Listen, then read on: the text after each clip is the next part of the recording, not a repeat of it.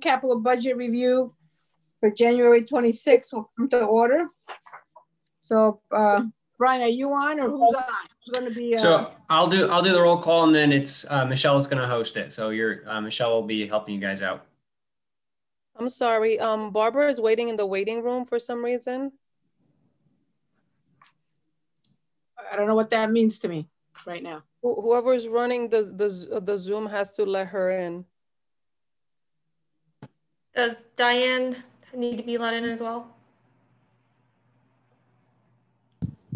Diana Carpio should be let in as well as Godfrey Azima. Thank you. I'm going to call the roll, Fran. Yeah, before, did you prepare Michelle for these sessions, Brian? No, I threw her in. She'll do good. Sink or swim. Okay, take the roll call. All right, Mr. Lesko? Here. Ms. Peniston? Here. Mr. Baxendale? Here. Ms. DeMeglio? Here. Ms. Shockley? Here. Mr. Mishak? Here. Mr. Ferguson? Here. Good evening. I think, and Ms. Langalis. There you go. Here. That's everyone. Okay, we're going to go right into it. And Human Relations and Fair Rent wanted to go first because of other conflicts. So who's on for that? I think that would be me, Anna Keegan with the Norwalk Human Relations and Fair Rent. I think Lamont Daniels wants to open, and then it'll be me and Darlene. Hello, good evening again. Just as a refresher, I don't present before this group often.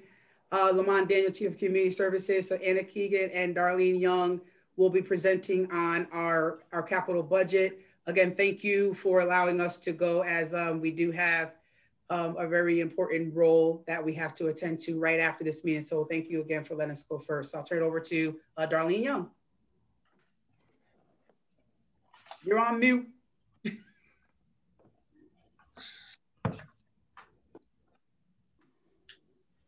You double clicked it, Darlene. I know, Zoom world. Can you hear me now? We can hear you, Darlene. Go take it away. So I just wanted to say thank you for this opportunity again to present before the commission. So as you can see, for our ADA capital budget project, we are looking to do improvements at the Norwalk Senior Center to install accessible facility to accommodate patrons with mobility barriers. And that specifically addresses, that facility would be on the main floor when you enter the senior center. They want to turn a closet or a small space into a ADA accessible facility. And the cost for that project would be $80,000 as presented here. And when and we've done, and in addition to that, because I know we've come before you with additional bathroom projects at the library, I'm sorry, at the senior center a year or so ago. But that was for the two facilities that are on that second tier when you get up the stairs to the to enter into the other portion of the building. So we're looking to do this on the lower level. And when she says an ADA accessible facility, it's going to be both an accessible bathroom and also an accessible shower, which will allow seniors who have accidents to clean up before getting on the bus. And also it's important to have one on the first floor because it is such a long walk from the bus stop to the facilities on the second floor.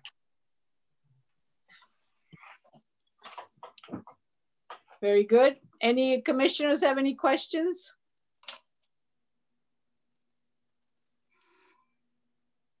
Okay. Oh, that is too easy. It's what? That's perfect. You say it's too easy. We can make it difficult. I like that. I'm sorry. Fran, could I just ask one clarifying question? Yeah. At which senior housing is this at? So it's at the Norwalk Senior Center on Allen Road. Thank you. Yes. That was easy, wasn't it? Yeah. New year, right? It makes me worried something went wrong. Well, yeah. Well, you can go, Darlene. I just have one quick question. The bathrooms are Steve, on the we first can't floor, hear right? you. The bathroom work that was done 2 years ago. That's all complete. That's all ADA already. That's Did you hear me ADA already. Yeah. Yes, it's ADA already. Okay, good. Okay. Those 2 bathrooms went through a complete overhaul, complete renovation. So they're totally new facilities on that second tier. All right. Hearing no other questions, get out while you can. Thank you so much. Thank you very much. Thank you all very much. Have a nice night. Bye-bye. Bye. Hi there. Bye, Michelle. Okay, next we have the police department and combined dispatch. We have Chief Kuhalik and Deputy Chief Zecca.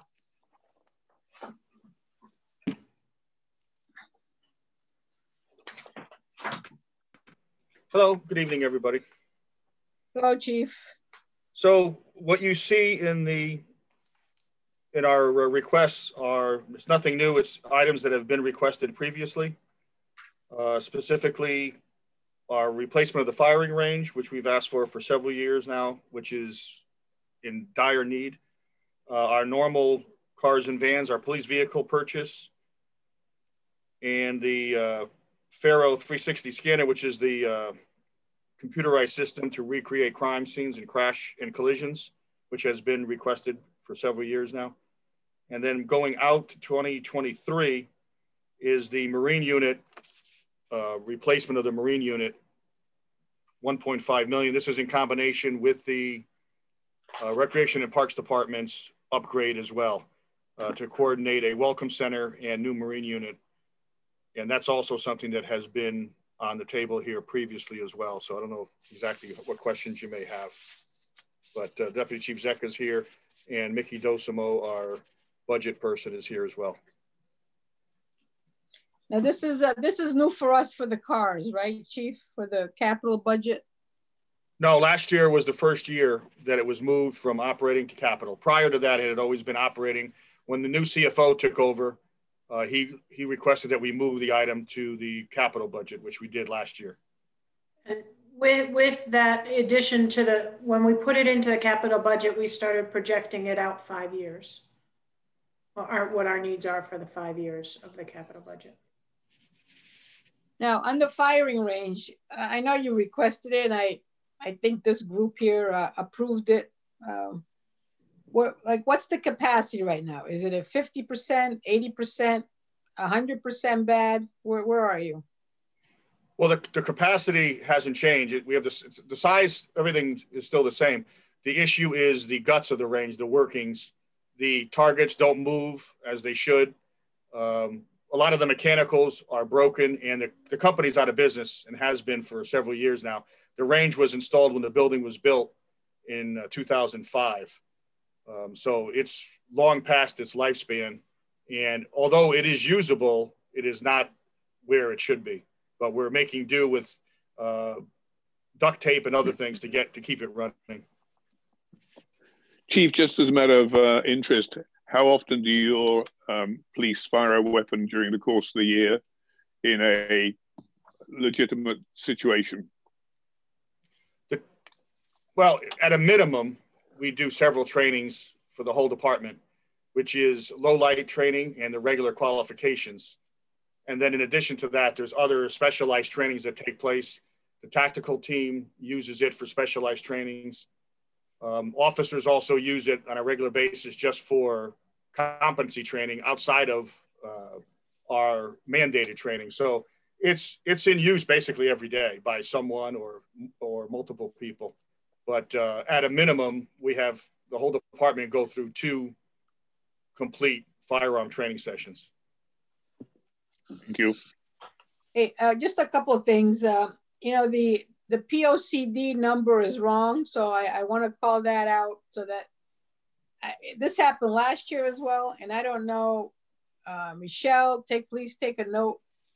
We talked about that last year, how it's not, you know, going for, I don't know why it prints out. It's definitely not a police POCD number. And then number two, you know, the range has been on for previous years and the scanner, but in our book here, it shows as a new project. So I believe, and I don't want to speak for finance, but I believe it's because the new system that was instituted to track the capital budget classified basically everything as new. That's my understanding anyway, but they're not new projects. No, I know. I'm saying you might want to argue that point with them if you want, because you look at a new project versus a project that it's been on the books for a couple of years, you know, different, this is just a suggestion to you, different weighing measures, you know, a brand new project versus one that's been requested, you know, previous years. It doesn't help you that it shows, you know, it's new when it's not brand new. And I think finance, and I'll send a note out to Angela and myself, because these POCD numbers, whatever they're kicking out, you know, I don't know if you can see yours, what it says, you know, it doesn't make any sense.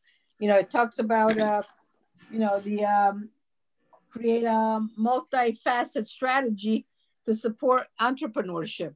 That's what it gives the police, right? So doesn't make sense to me.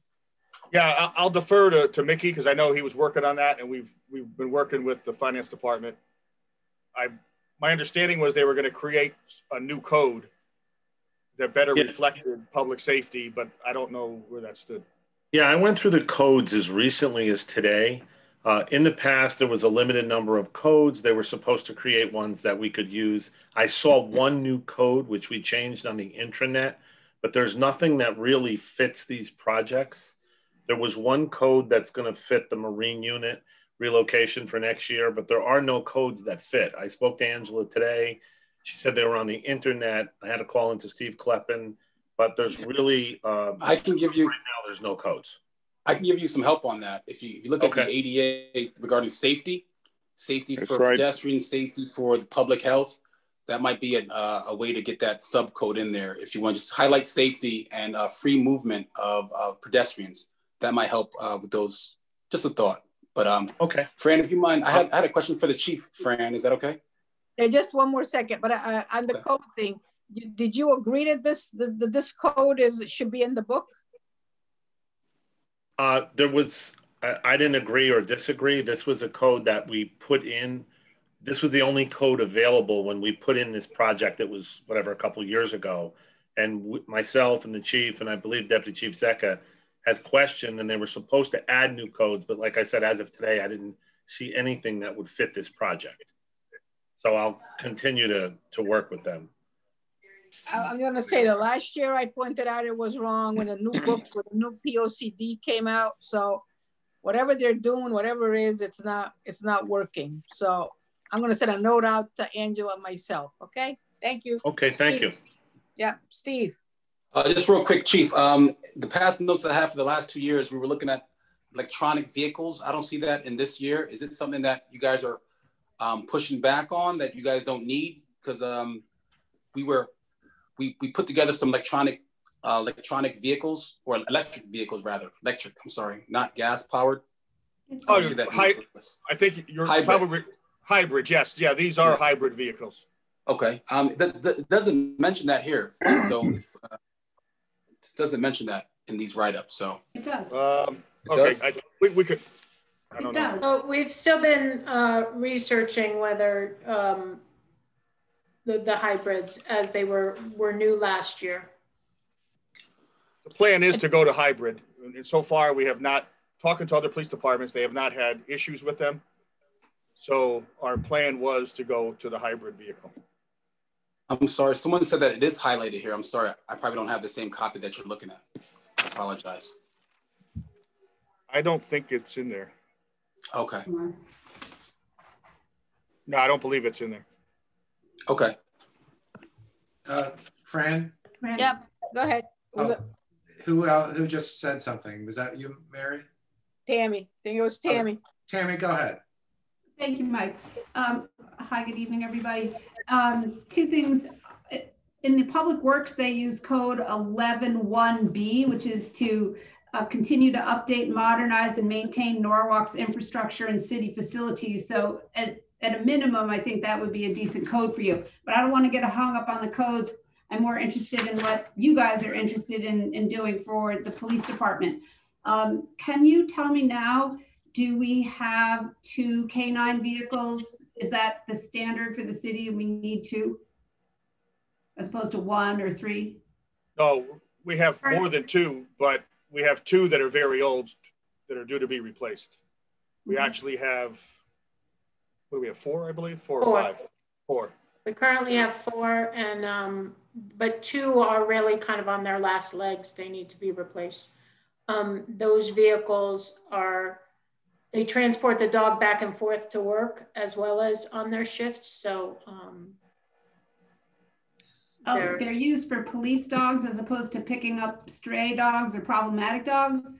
Those canine vehicles are, yes, they're assigned to the officer who has a canine. Oh, okay. I thought it was partner. Like paddy wagon for the dog. No. No. Okay. All right. It's a marked police car that also has the dog in it. So it needs specialized equipment within. Okay. Thank you. May I just ask what you define as last legs? I'm sorry? May I ask what your definition of what last legs a vehicle is on its last legs? Not the dogs, of course, the vehicle. If you saw the canine vehicle for Officer Peterson, it'd be pretty apparent. He's still driving a Crown Victoria, which is, I don't know what year it even is. They haven't been made for a number of years. He's well over probably 150,000 miles on that vehicle. Okay, thank you. Sorry, Fran, are we reviewing each page here, or can I continue on with my questions, like in the whole police thing? No, continue. Okay, thank you. All right, so then my next question is, please, the Marine unit housing, where is this building and what does it house? And is that your estimate there also including some type of a boat or something, or is it just a structure? No, this would be just a structure. The location has not been finalized. There's a site plan that's being done to verify that. Our hope is that it would be at Vets Park, where the current Welcome Center is. The Recreation and Parks Department has money in the capital budget to redo and upgrade the Welcome Center. This plan would merge our capital budget money with theirs and create a Welcome Center, new Marine base, with all, obviously facilities for boaters, et cetera, there as well. It is only for constructing a new Marine unit. Right now, we're across the river by Sono Seafood in a rental building that's on it, I don't want to say last legs, but it gets flooded. It's been tough to even keep that thing running. So that is the plan going forward. So it would be a combination of both police use and public use in the same structure? Correct. Okay. Separated, but correct. Okay, thank you.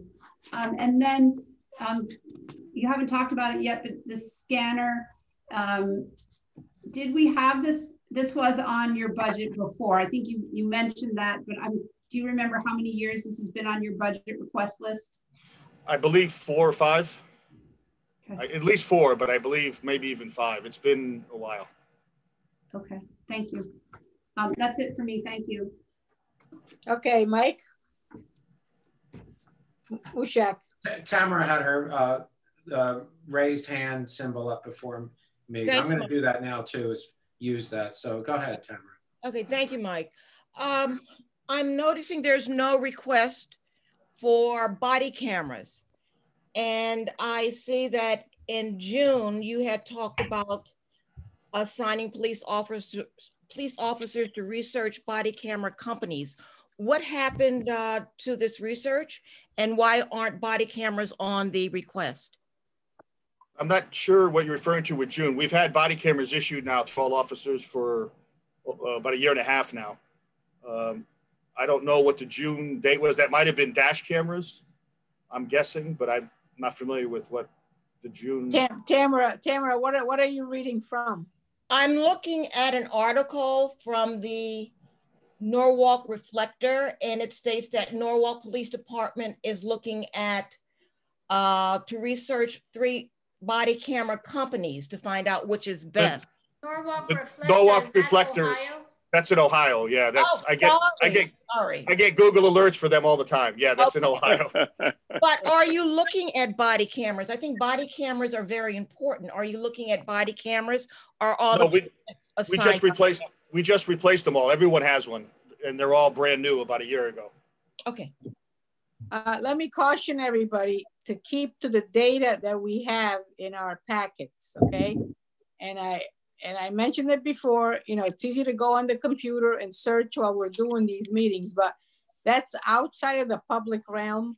So, you know, the public has access to all our information. So if you're going somewhere else to get info and stuff, either you got to make it part of the public record and send it in to planning and zoning and talk about where you're getting the data from or whatever you're reading from or whatever, or because you can't do independent, we can't do independent research without putting it into the public record, okay? All right, who's next with the raised hand? Me. Go ahead. Okay, so thank you, Fran, for reminding me of that. So I am going to take your advice and put something into the record. Hello, Chief and Deputy Chief. And I'm watching the news, and the president has just announced yesterday that the entire government fleet, it's almost 1 million vehicles, are going to be electric within a couple of years. They do cost more initially. They'll be hybrid or electric, but I also did some research, which I'm putting into the record now. Wilton bought, I think, an Explorer or a couple of Explorers last year. You probably know this already, but they're hybrid. And Westport also purchased a hybrid vehicle.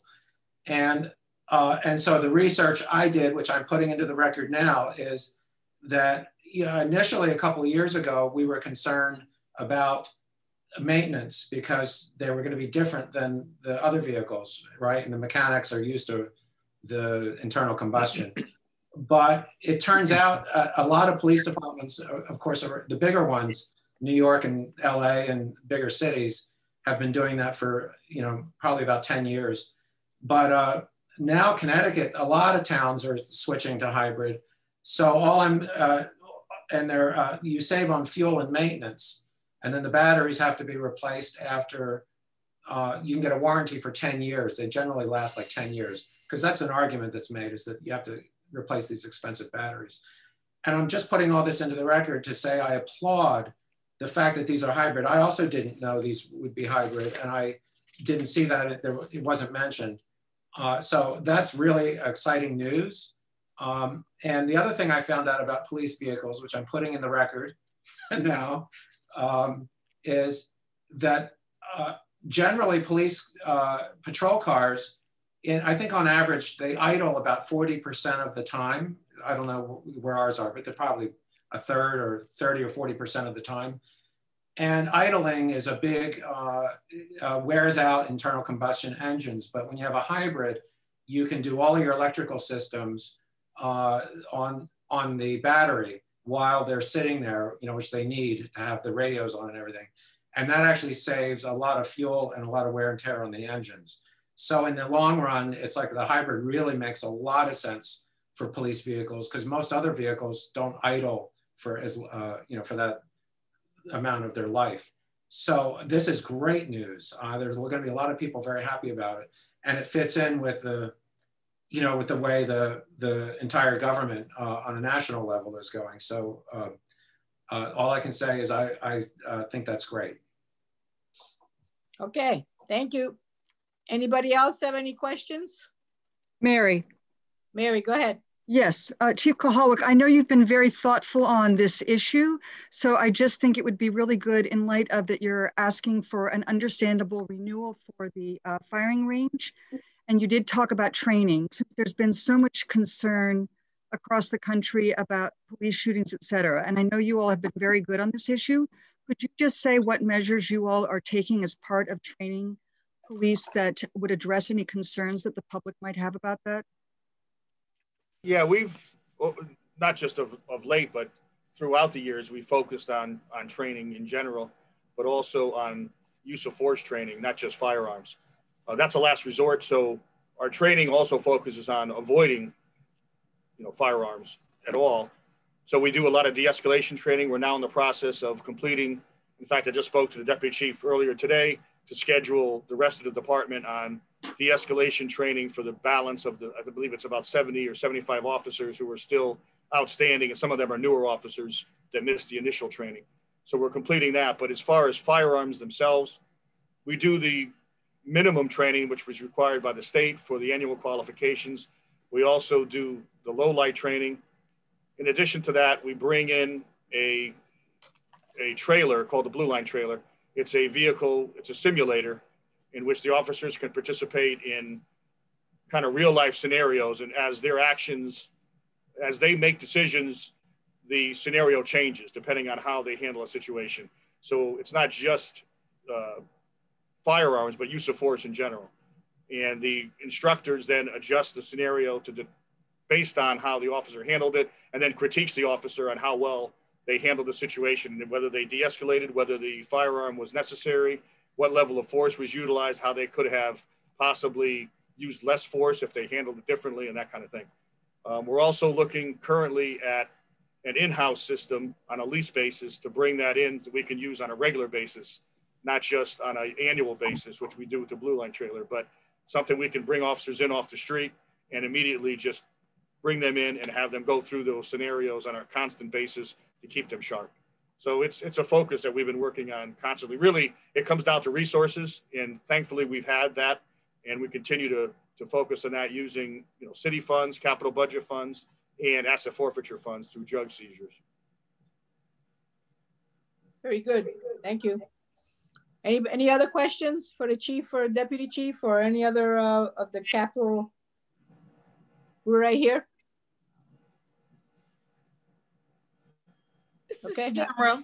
I'm just listening to what you're saying. Your focus then appears to be more of de-escalation of force as opposed to more community involvement.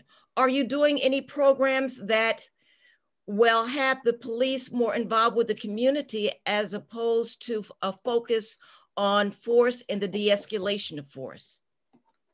Yeah, I think I've built my career on community policing and community outreach. I think one of the reasons I became deputy chief was my activities as the community police supervisor, and then becoming chief as a result of my activities. On a daily basis, we focus on the community. Unfortunately, with COVID, that's been more difficult. We can't have the outreach programs, the hands-on programs, but I believe if you look back, I don't know many departments that do more outreach than we have over the past several years and continue to do, whether it's through the mentoring program, whether it's through the National Night Out, whether it's through Coffee with a Cop, whether it's through our annual holiday party, giveaways. Our SROs constantly work with the schools and work with the youth. Myself, I'm a mentor of a youth that's now at Brian McMahon that I've had since 3rd grade. So not only do I believe in it, but I live it. And that's something that we focus on, and I want my department to focus on. We recently made a change in our community policing unit to bring in a lieutenant that I felt was going to do even more for the community. And so far that's worked out well. So that's an everyday focus of ours. And I'd be glad offline to, if you'd like to contact me offline, I'd be glad to sit down with you and go over more details of what we're doing. Chief, you missed one. You missed PAL. Oh yeah, I'm on the board of PAL as is Deputy Chief Zecca. But yeah, we also have a PAL program that runs a lot of youth programs and also donates money to fund youth programs in the city. And the Police Explorers, our cadet program, which is for 14 and 20-year-old youth, which started when I was a deputy chief and focused on. So I'm really proud of what we've done in that area. Okay, anybody else? Tammy. Tammy? I'd just like to say to the chief that I also noticed that you guys are posting on Instagram. I'm curious if that's helpful. I mean, I think it's nice you post alerts, you post good things that are happening. So, you know, you're reaching the community, maybe not in COVID in a hands-on way, but a lot of young people look at social media. Is it helping anything or? Yeah, we have thousands of followers on Facebook and Instagram and Twitter. I started our social media program when I was a deputy chief 9 years ago, when it just started with Twitter. And my lieutenants that have been in there, Lieutenant Blake and Sergeant Galino, have really run with that program and have expanded our social media reach. And we post several messages a day, not just alerts and things, but just community outreach, just some notes on what's going on.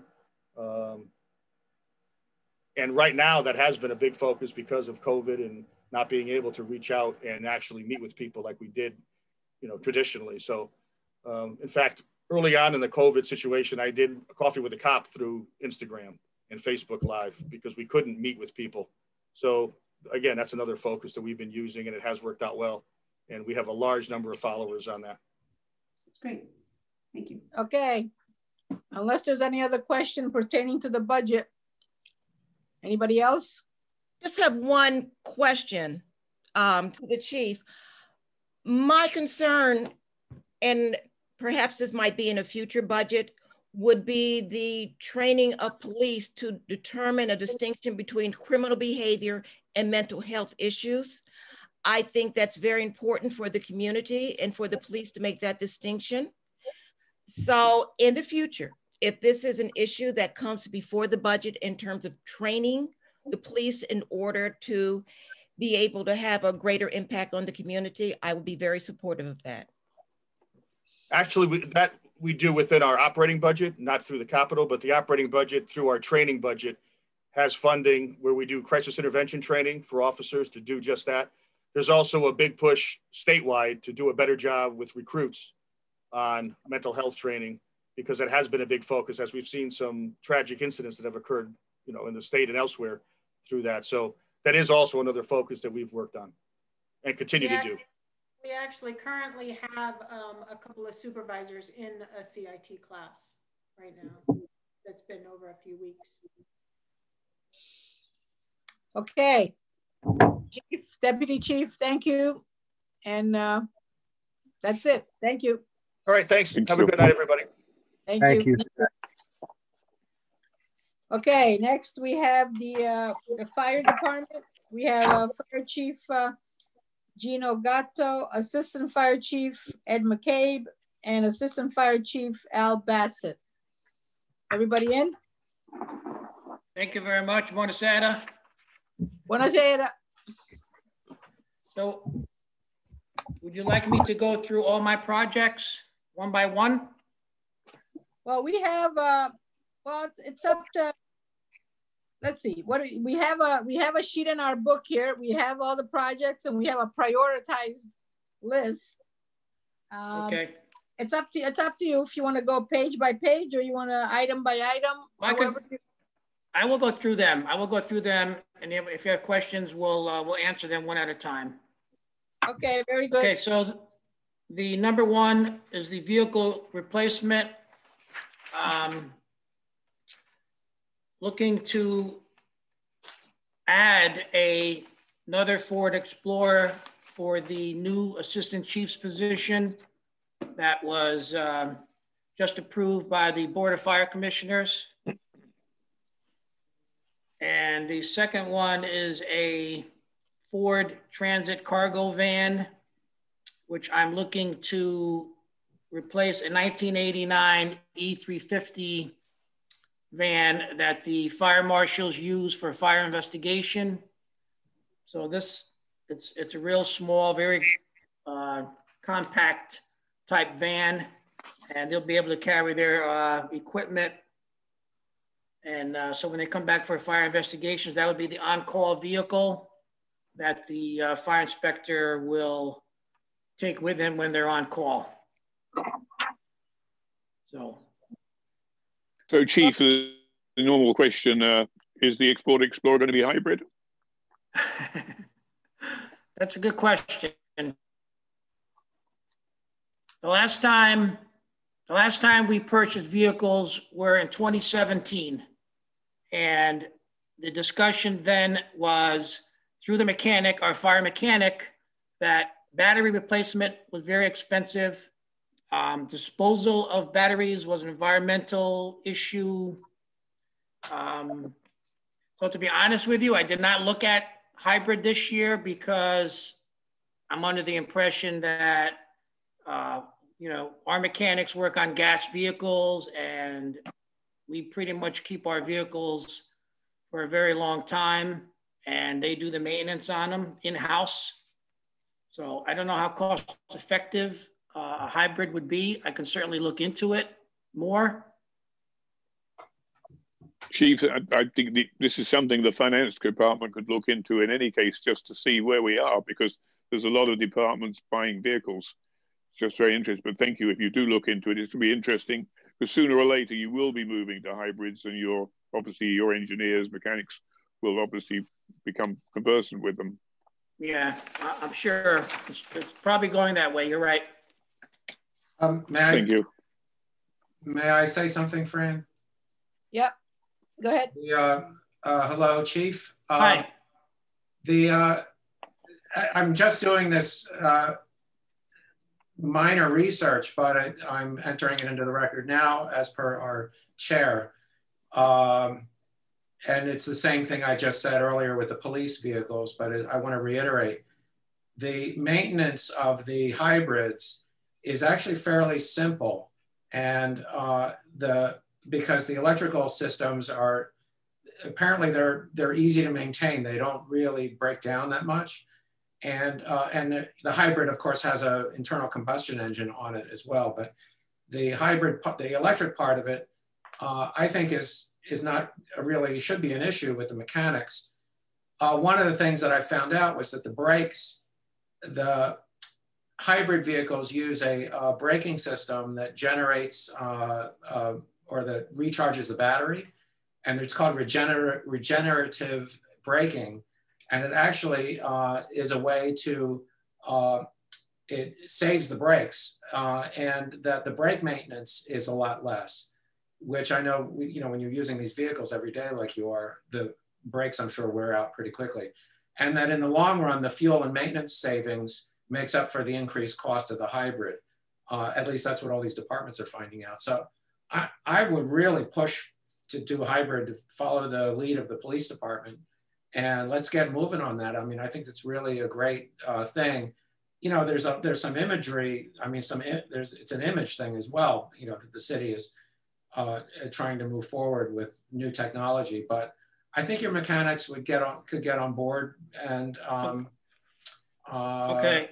I really would push. I would really push for that. I think it'd be great to keep that, and you get a 10-year warranty on a battery generally.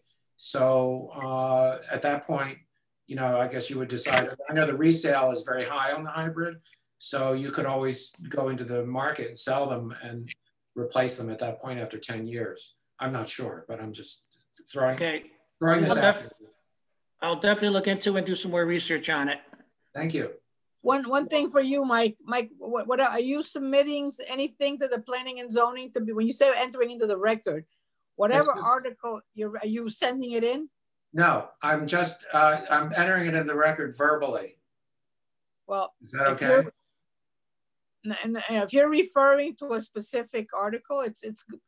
I mean, if you're reading something that you're specifically quoting from, whatever it is, please send it in. Okay, so it's part of the material, if you will.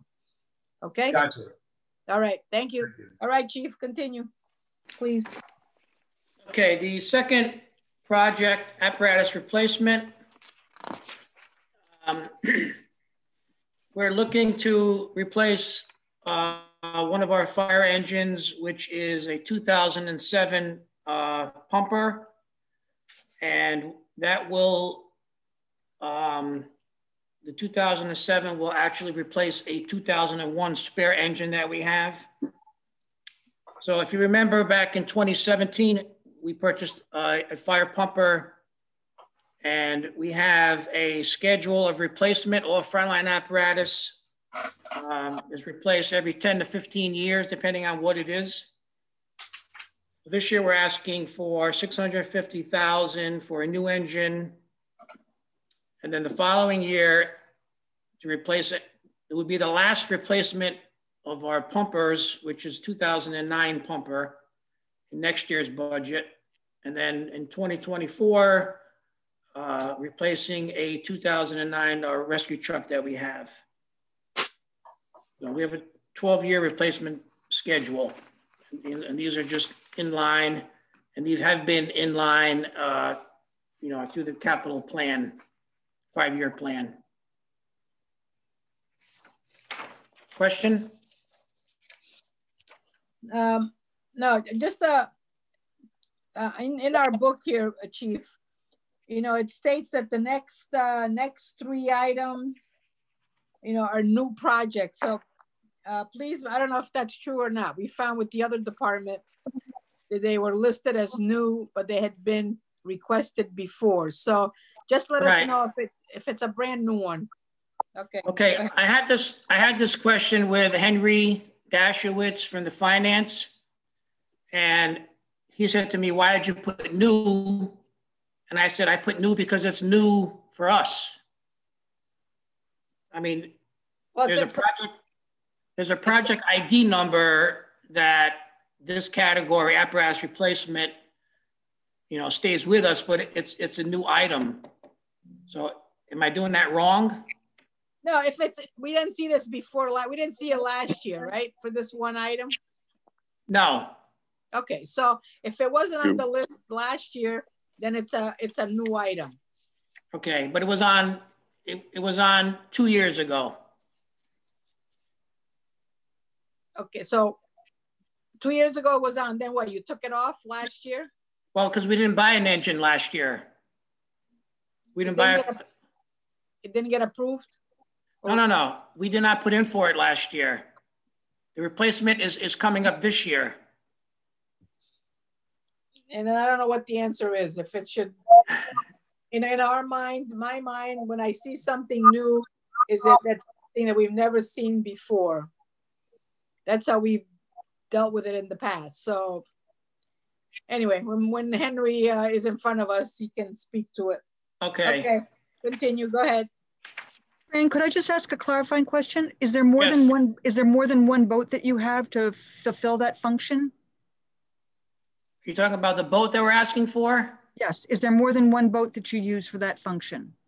We have 2 boats in our Marine division. Okay. And if you could wait, I'll explain it. Mary, it's okay. We're on number 3 right now, I believe. My apologies. Okay. Sorry, Fran.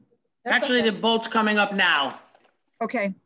Okay, so we're looking, we have 2 boats in our Marine division, a 38-foot jet drive and a 24-foot 1987 to 24-foot privateer boat. It used to be a police boat that we got a hold of and refurbished it, and we've been using it for many, many years. Again, this is now getting to the end of its life. So Deputy Chief Prescott put this package together for, it's a 25-foot, it's a refurbished Coast Guard boat that they auction off every year. You know, they're older boats. And so the boat, the electronics, the fire pump, a trailer, it comes out to $195. But to answer your question, it's to allow us to get into shallow waters around all the different islands. And it's to replace that 1987 boat that we have. We have a bigger boat, a 38-foot. Yeah, I just wanted to know what the fleet was. I just didn't know how many boats you had. That was all my question was. Yeah. It was really simple. Okay. And good job saving the lives of those boaters last year. I think that was you guys, or combined with police. But out by Sheffield Island, that boat went down fast. Yeah, a lot of times we work together with the police department. With us, we're on duty and we're in the stations if we're not out on a call. A lot of the police marine unit, they have to, if they're off duty, there's nobody manning their police boat. But we have our firefighters in our Station 3 that are all, trained to operate, and they're all trained captains for the boat. So,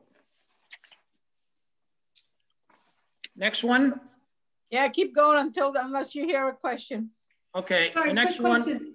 Is the boat that you're getting an old boat that's been refurbished or a brand new boat? It's not brand new. Okay. It's a Coast Guard. It's a Coast Guard refurbished boat. Okay. Yes. Yep. I read the description, but I just wanted to make 100% certain. Thank you. Okay. Next project. Every one of our frontline fire engines carries what we call foam. Aqueous film forming foam. They come in 5-gallon buckets. And it's basically we use it for flammable liquids that are spilled or flammable liquid fire. So it's they're all Class B foams.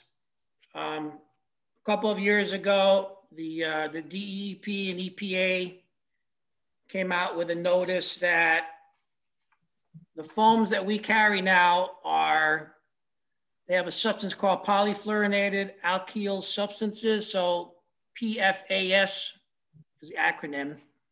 The recommendation from both of these agencies is do not use foam. Do not use foam that has this product in it. Do not use the foam for training. Do not use the foam unless it's a life hazard condition. And every fire department, not just Naugatuck Fire Department, every fire department has to replace their own inventory of foam. And this is what this project is. It's for 35 5-gallon pails. How long does that last you, Chief? I mean, it's 19.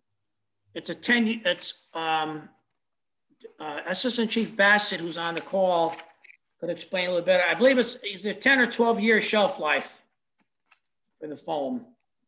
I mean, is this, what I'm saying is this enough? I mean, I don't know how, 35, how long would that last you? Should you be buying more? That's what I'm asking. We'd only buy more if we had to use it up. And it's not something that you're going to use on a daily basis, that's for sure. We haven't used foam probably in a maybe 6 or 7, 8, 9 months ago. So, I mean, if we have to purchase more of a part, we would buy it, small containers through the operating budget. But for now, we just want to replace everything that we have in stock and do away with that foam that has those chemicals in it, because it's environmental. It's an environmental hazard as well as causes cancer. Okay, so does this order here take care of getting rid of all the stuff that you got to get rid of? Yes. As a replacement. Okay. Yes. I'm good. Okay. Keep going. Okay. Next one is what we call high pressure rescue bags.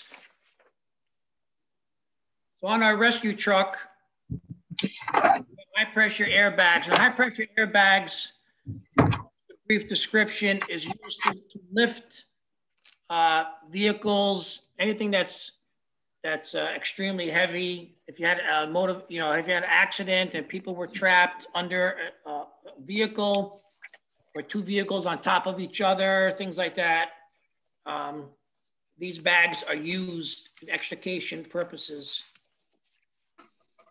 Do you have all the information that I attached to it? There's a description from the manufacturer. Yes, we do. Yes. Anyway, depending on how much you have to lift, there's 14 bags in a set. They go from lifting of 3 inches all the way up to 20 inches. So these bags are past or very near their replacement schedule. Ours are over 12 years old. The manufacturer, the rubber manufacturer, does not recommend using them after 15 years. So we put in now for replacement of those bags. No question? Well, does this take care of the order? I mean, or are you? This will replace what we have currently in our inventory. So we have 14 now. We're going to replace with 14 new ones. Okay. Go ahead. Okay, this number 6 is security cameras and intercom system. I believe 2 years ago, we put in for $20,000 for security cameras. Everybody, you guys approved it. The council approved it. We still have that money because we have been looking into the additional security that we need around the stations. So again, Assistant Chief Bassett was involved with this project. He met with a couple of vendors and suggestions were made as to putting cameras in certain locations because the original request was not enough money. So I'm putting in for another additional 20, which would cover all the entrances of all the firehouses for security. Together with the money that you got last year. Yes, right? Yes. Okay. Because I remember this discussion about security. Okay, go ahead. Next one is where those cameras are monitored. Like if the firehouse is locked, who's watching the cameras? Al, do you want to answer that? Yeah, based on the bid that we're putting out, it would be recorded in the firehouse. There would be nobody watching them live if the firehouse is vacant. So we would be able to go back and get the footage if anything happened. The doorbells would be alive to our communications center if somebody rang the doorbell. Or very similar to the current residential Ring doorbell system. Yeah, right. Yeah, we're not planning on a camera on the doorbell right now. That wasn't part of it. I didn't look into that. We're just looking at the voice for the doorbell direct into dispatch. It's a little easier for that cost-wise to do that. I didn't look at camera into dispatch. How many go ahead. Are they, of this $20,000, how many doorbell or cameras are you getting? Total between the 5 stations, it would be roughly 18 cameras would be on it. They'd be recorded at each firehouse. Only specific administrators would have access remotely through iPhone or iPad to get into those. Otherwise, you would have to just watch it at the firehouse. Thank you. Now, are firehouses, are they ever just locked, vacant? If apparatus is on a call, yes. Okay. So if they're out in an incident, no one's there. Okay, but this is together, just for Tammy's clarification. This 20,000 is together with last year's 20,000 will allow to buy you all those cameras, correct? Correct. Yes. Okay, all right. Thank you. All right, Chief, keep going. Okay, the next one is a used tractor for hazmat trailer. So in my finance meetings, the finance director gave the approval to put in for a used tractor. So again, Assistant Chief Bassett is our hazmat hazmat subject expert. And our hazmat, Al, do you want to describe what the hazmat regional trailer is? Sure. So Norwalk's part of a regional hazmat team, 14 cities and towns. The primary rig is maintained by Westport Fire Department. And that's where it's housed. We have a supplemental rig along with a piece of apparatus, along with Stratford also has a supplemental piece of apparatus. So, you know, we get a lot of funding for grant money for equipment that we have on our trailer. We actually we have a donated trailer that we maintain, and this would be the tractor that would pull it. The current one's a 1987 refurbished pumper that we will be replacing. So we're looking to buy a used, automatic single axle. It meets all the DOT safety inspections. And because we have our in-house mechanics, we feel it's a lot. We could justify a used one as opposed to spending, 4 times or 5 times as much for a new one. Yeah, but what did you mean by working with Stratford and Westport? What does that mean? When there's a hazmat issue, they come in, Stratford comes in? And... Correct. Yes, we're on a, as a regional hazmat team, we would get paged out if we had an incident in Norwalk. That apparatus would respond, but we would get response from 14 other towns also, 13 other towns. So it's a regional approach to hazardous materials. Same thing with the foam, actually. That's why we don't need go back to the foam. We don't need as much foam as we used to because of the regional assets that we have that's back up what we carry on our frontline pieces. Very good. Thank you. So if another fire department in the region has a hazmat incident and they need that trailer in Norwalk, we have to respond with it and bring it to them. Understood. Okay. Thank you.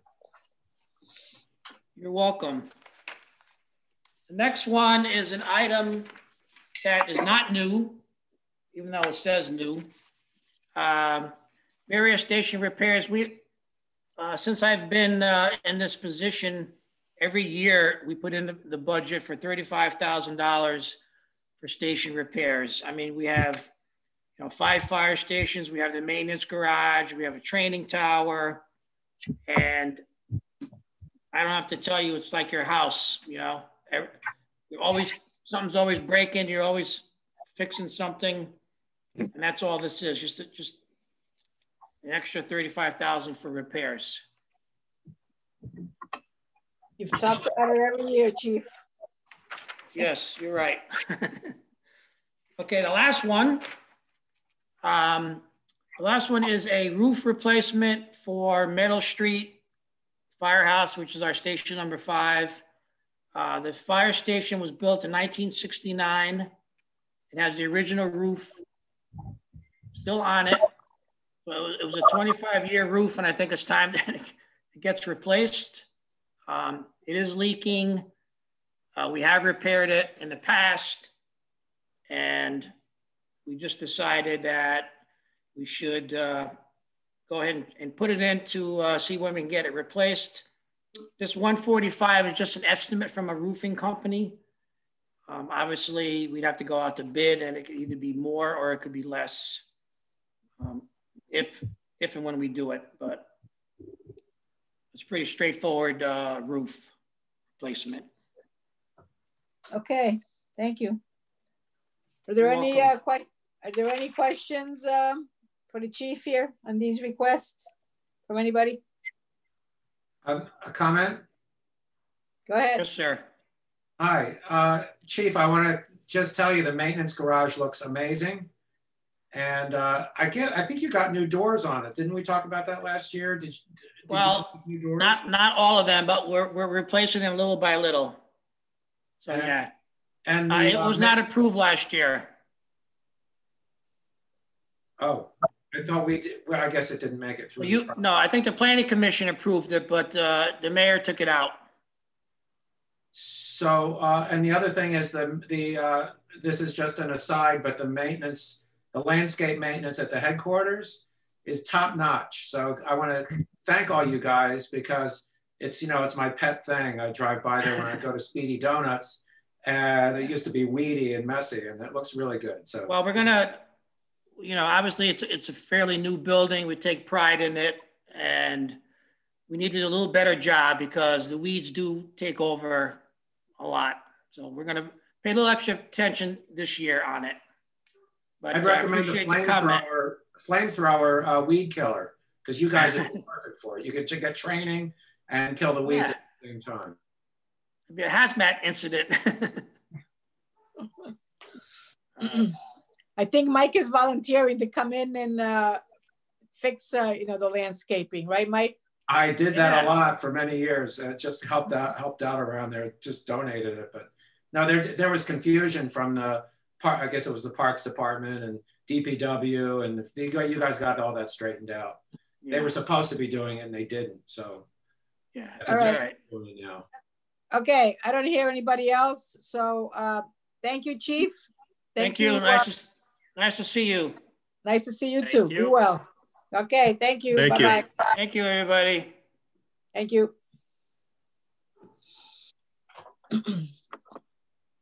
Okay, we're going to embark on the Board of Ed. Okay, this is Tom Hamilton. If you want me to start, I'm ready to start. Tom, I'm gonna make a comment to you, okay? Yeah. Only because I've known you from when you came on with Mayor Knopf, okay? When he stole you from Stanford. Long time ago. Long time ago. And we love you, okay? That's why we accepted all your changes, 3 times worth of changes here, okay?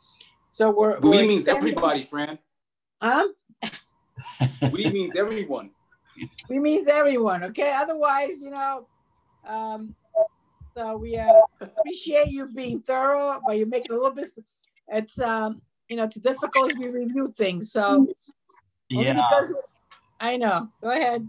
The schedule is a little bit off kilter. Our board actually didn't act on the capital budget until I think it was a week ago, which is why those changes came in. We obviously needed to reflect the action of the board on the budget. So we had originally submitted the superintendent's request and then submitted the revised pages after the board acted. But in any event, let me begin.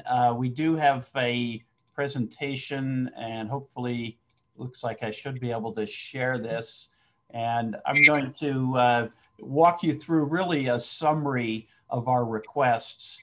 And we do have a pretty large team here with us. So let me first acknowledge the folks and hopefully I won't miss anyone, but we do have the superintendent of schools with us, Dr. Estrella, and I'm sure at some point during the evening she'll you know, have some words to say. We also have our board chair, Colin Hostin, and 2 other board members. I saw Diana Carpio and Barbara Meyer-Mitchell.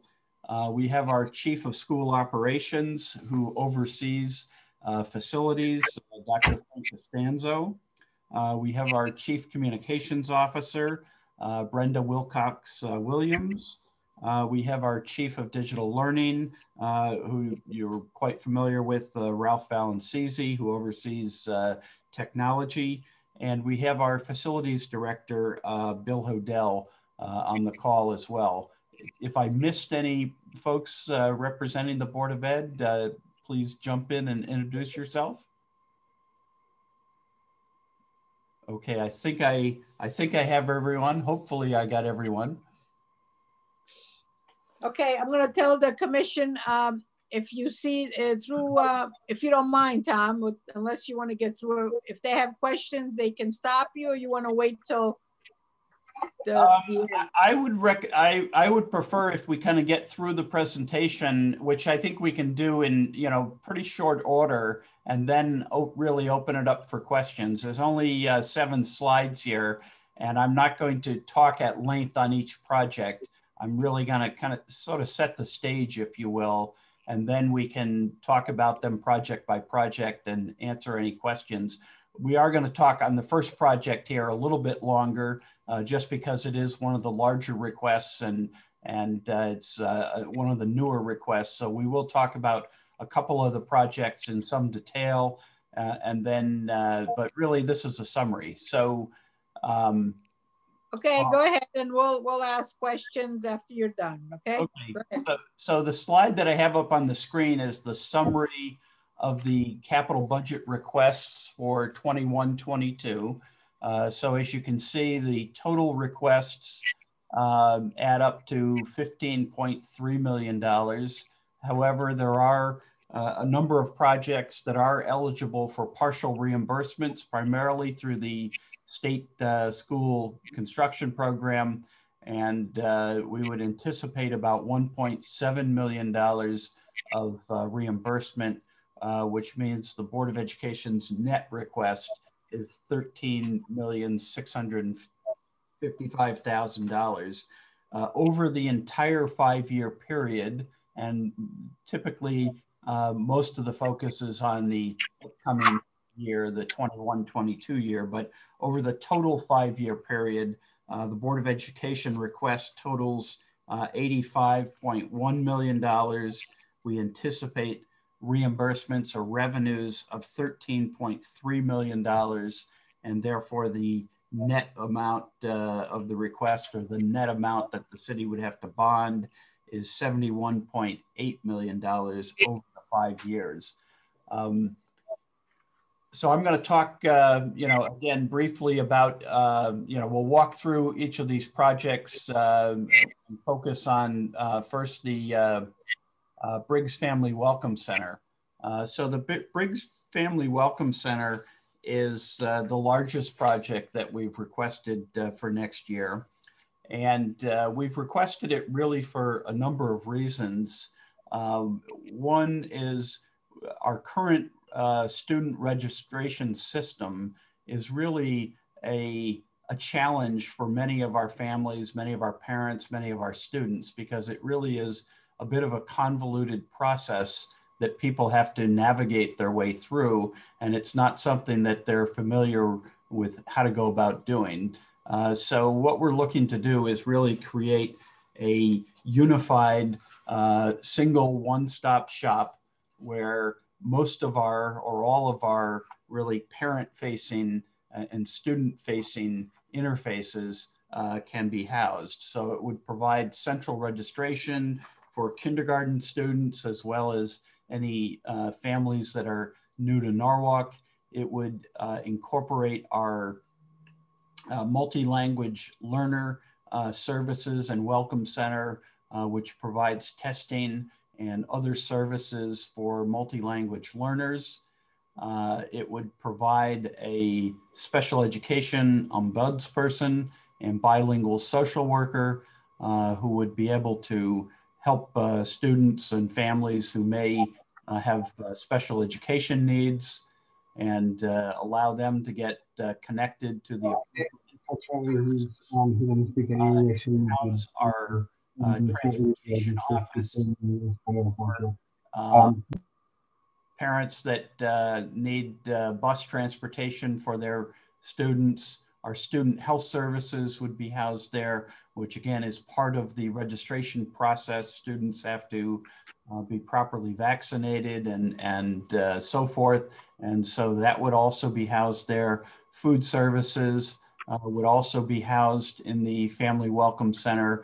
And again, we have a need for many of our families to apply for assistance with free and reduced price meals. And so we would provide assistance to those families there. The technology depot would be located there. And we have now moved as a district to a one-to-one device environment where all students are, have a device. And so this would be the venue that we would distribute those devices from. Student records would be housed there, which again is part of our family-facing operation. And then subsidiary volunteer and family support programming services, other community services would also be housed there. It's a great location, located directly on a city bus line. It's a prominent property that you probably are all familiar with and have driven past many times. Unfortunately, the building really is underutilized, and it is, not in very good shape, and it doesn't, it's not really being used to its fullest potential. So we see this as really a great way to move that building into really productive use. And I think the superintendent, do you have, you wanted to add some comments here, Alex? Sure. So I don't know if the members of this panel have been listening in and tuning into a lot of our conversations around the work that we're trying to do for the district, especially around the strategic plan and kind of rethinking, reimagining the work for our schools.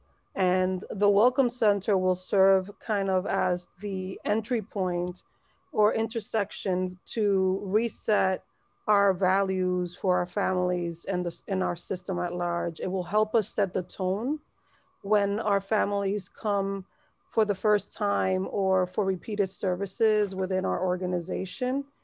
And one of the things that we want to do is have the opportunity to have a place that feels like home rather than an institution. And the Briggs building affords us that opportunity because it's a site that has a homey feel, but also has easy accessibility for all of our families, despite their social emotional standing and situation. It will also provide us with a place where our families and their children can begin the process of tiered support like Mr. Hamilton mentioned. And I believe that it is the beginning of us emerging into something really great, because it's going to pay attention to the needs of our children. It will set a stage for a new set of processes that focus on the empathy that we need for the diverse needs of the population that we're serving. And it will change the conversation across Norwalk to start thinking more about what we need to do for our community to ensure that we offer equitable services and processes across the system. I believe that the infrastructure and space where our families and students are greeting in matters, environment matters. And you'll see today throughout the conversation, not only about the Welcome Center, but other pieces of the capital plan focus on building what we currently have to make it better so that our families feel when they enter our organization that they are valued and cared for in the way that they deserve. So as you look at this project, I know that the Briggs project is something new, but it's something necessary for us to effectively provide the services that our families need, especially as our community continues to diversify, both in terms of the ethnic demographics of Norwalk at large, but also in the social economic dynamics that have emerged as a result of that. I'm gonna also have Brenda, I don't know if Brenda has anything to add, because she's been pivotal in collaborating in the design of the Welcome Center. We can't, you're muted. Common Dr. Estrella, I think you covered it very nicely. Just a couple of additional points. This is actually very consistent. The whole concept is very consistent with the city's emphasis on customer service in the POCD. as well as the city's emphasis on equity, just like the district is emphasizing equity in the coming years. We really need to improve the way that we bring our families into the school system. Right now, we are bumping them all over the place. They go to their school to register here. They may have to go to City Hall to fill out a form. They go somewhere else to take tests. It is extremely confusing and not a really good process at all, because we have these folks who are really critical services for our families located in so many different locations. You know, the other part of this too, and Dr. Estrella mentioned having a really family-friendly welcome center. We just don't have the space available in a layout that makes sense available in City Hall. And we also know that City Hall, it's an absolutely gorgeous building, but it's also extremely intimidating if you are either new to the school system, you are reluctant to, come into a building where there might be security. And it really creates a barrier to our relationships with a lot of our families. So it's really important that we have something that is friendlier and more welcoming, and that can be kind of a hub for all our parents throughout the district. And then last but not least is just really putting that building back into an effective use. Anybody who's been in Norwalk for some time knows the history of the Briggs building, naming it after Dr. Briggs, one of our former superintendents. There is no ability to put it back into use as a school, and it's really just sitting there. I think Tom used the word decrepit in his slide, and that truly is what it is. But this can truly be turned into something that all of us in the city can be proud of, instead of just having that as an empty building sitting in a very prominent location on Old Route 7. So that's all I have to add to that. Thank you, Brenda. We'll turn it over to you now, Tom. Okay, so thank you, Dr. Estrella, and thank you, Brenda. So the other project I did want to highlight here, and I will ask Dr. Estrella as well if she wants to make any comments when I'm finished here, is this is not a project for next year. So this is a project that is put in the 25 and 26 years of the plan.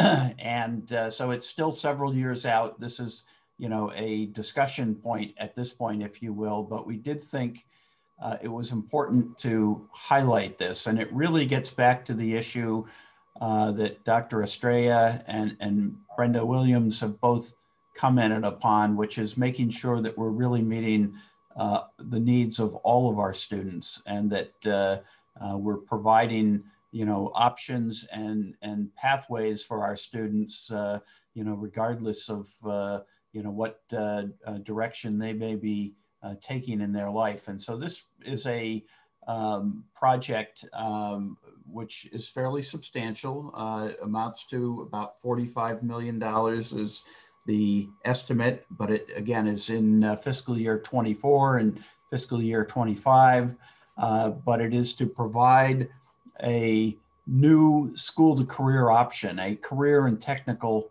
high school that would provide work-based learning opportunities. And the intention is to complement the state technical high school system, not to compete with the state system, but to potentially focus on areas that the state system does not focus on. For instance, one of the things that's been talked about is the notion of the marine industries, and whether, with Norwalk still having an oystering industry and a boating industry, whether or not there are opportunities to look at career pathways within marine services and marine sciences as one potential pathway for students who are looking for careers in that area. So the notion is really to focus on training and industry certifications, tying together what the state of Connecticut, the governor has recently come out with some objectives in terms of workforce development and workforce training, and to really tie in with that initiative to make sure that we are positioning Norwalk so that we're, one, serving the needs of all of our students, and really making sure that we're providing Norwalk with the future workforce that it needs, that we're doing our part to ensure that the workforce that our industries need to succeed in the future are being trained here in Norwalk. So again, I want to just ask if the superintendent wants to add anything to that. We are hoping as we go forward that that there may be opportunities to partner with the state in terms of looking at the funding and financing of this initiative. So this is still, very much a concept that we want to flesh out further in the coming years. But again, we thought it was important to put it on the table. So thank you, Tom. So I think you articulated all the key points. The one thing I would add is that, as many of you probably know, when Briggs was dismantled, the community felt that there was a gap left for students that were interested in alternative pathways. And the school would provide students with alternative pathways to career and beyond. And like Tom's articulated, it directly ties to the governor's Workforce Council initiative, particularly in the concept of partnering with K-12 and post-secondary educational institutions to ensure educational systems have accessible, equitable, and aligned pathways within the school structure. So our goal with this program is to afford alternative opportunities for students that see themselves in career pathways that do not necessarily require a college education, but more of a certification or alternative apprenticeship to develop the skills necessary to engage in the work. We're also looking at the possibility of making this a little bit different from other structures where we would extend the pathway potentially to middle school grade students that might be at risk but show an interest in particular pathways that would be offered within the Korean Technical High School. Particularly looking at, similar to what the governor's workforce is trying to do, pathways that are aligned to industries that are currently in Norwalk and will continue to be in Norwalk beyond the next few years, and will need individuals to have the necessary training to continue those industries within our community. So our hopes with this program is that it becomes a community collaborative process to ensure that all of our students are successful, because we're providing multiple options for them beyond the college and career pathway to ensure that all of our students are successful. Okay, thank you, Dr. Estrella. So I will move on, and the next slide really has all the rest of our capital projects listed together. So I will move through these more quickly so that we can then get to answer your questions. And these are, the projects are in the order that they're in your capital budget book as well. And almost all of these are projects that you have seen before and are continuation of existing projects. So these are not new items, but continuation of funding for existing projects. We have curriculum materials and textbooks, which you have seen before and is a continuation. We did add the purchase of culturally relevant library materials to this request. And I would note that at this point, 53% of our student population is Latinx, about 25% is white, 15% Black, 4% Asian, and 3% multiracial. So we have a very diverse student body, and it's really important that students be able to see themselves in the materials that we have in our libraries. And so that particular request is to make sure that we've got current, up-to-date, and relevant materials in our libraries. Instructional technology is also one that you've seen before, and we have now moved to a one-to-one replacement of devices. And Ralph Valancisi is on the call, and when we finish the presentation, we'll probably come back to these, and Ralph can certainly go into more depth on that particular request. The air conditioning program, and I've got a couple more slides on that because I know that is a concern of some of the commissioners. And so we have proposed, actually our board has proposed funding the air conditioning program next year at $750,000. The asbestos abatement program, our board has proposed expanding that, and that is a program. We have schools that have still a significant amount of asbestos containing flooring in particular, and unfortunately in a number of schools the flooring has reached the point where we literally have to put duct tape down on our floors in order to keep the tiles from chipping and coming up, and that really is not an acceptable place to be. So our board has actually increased the request for asbestos abatement to expedite the rollout of that program.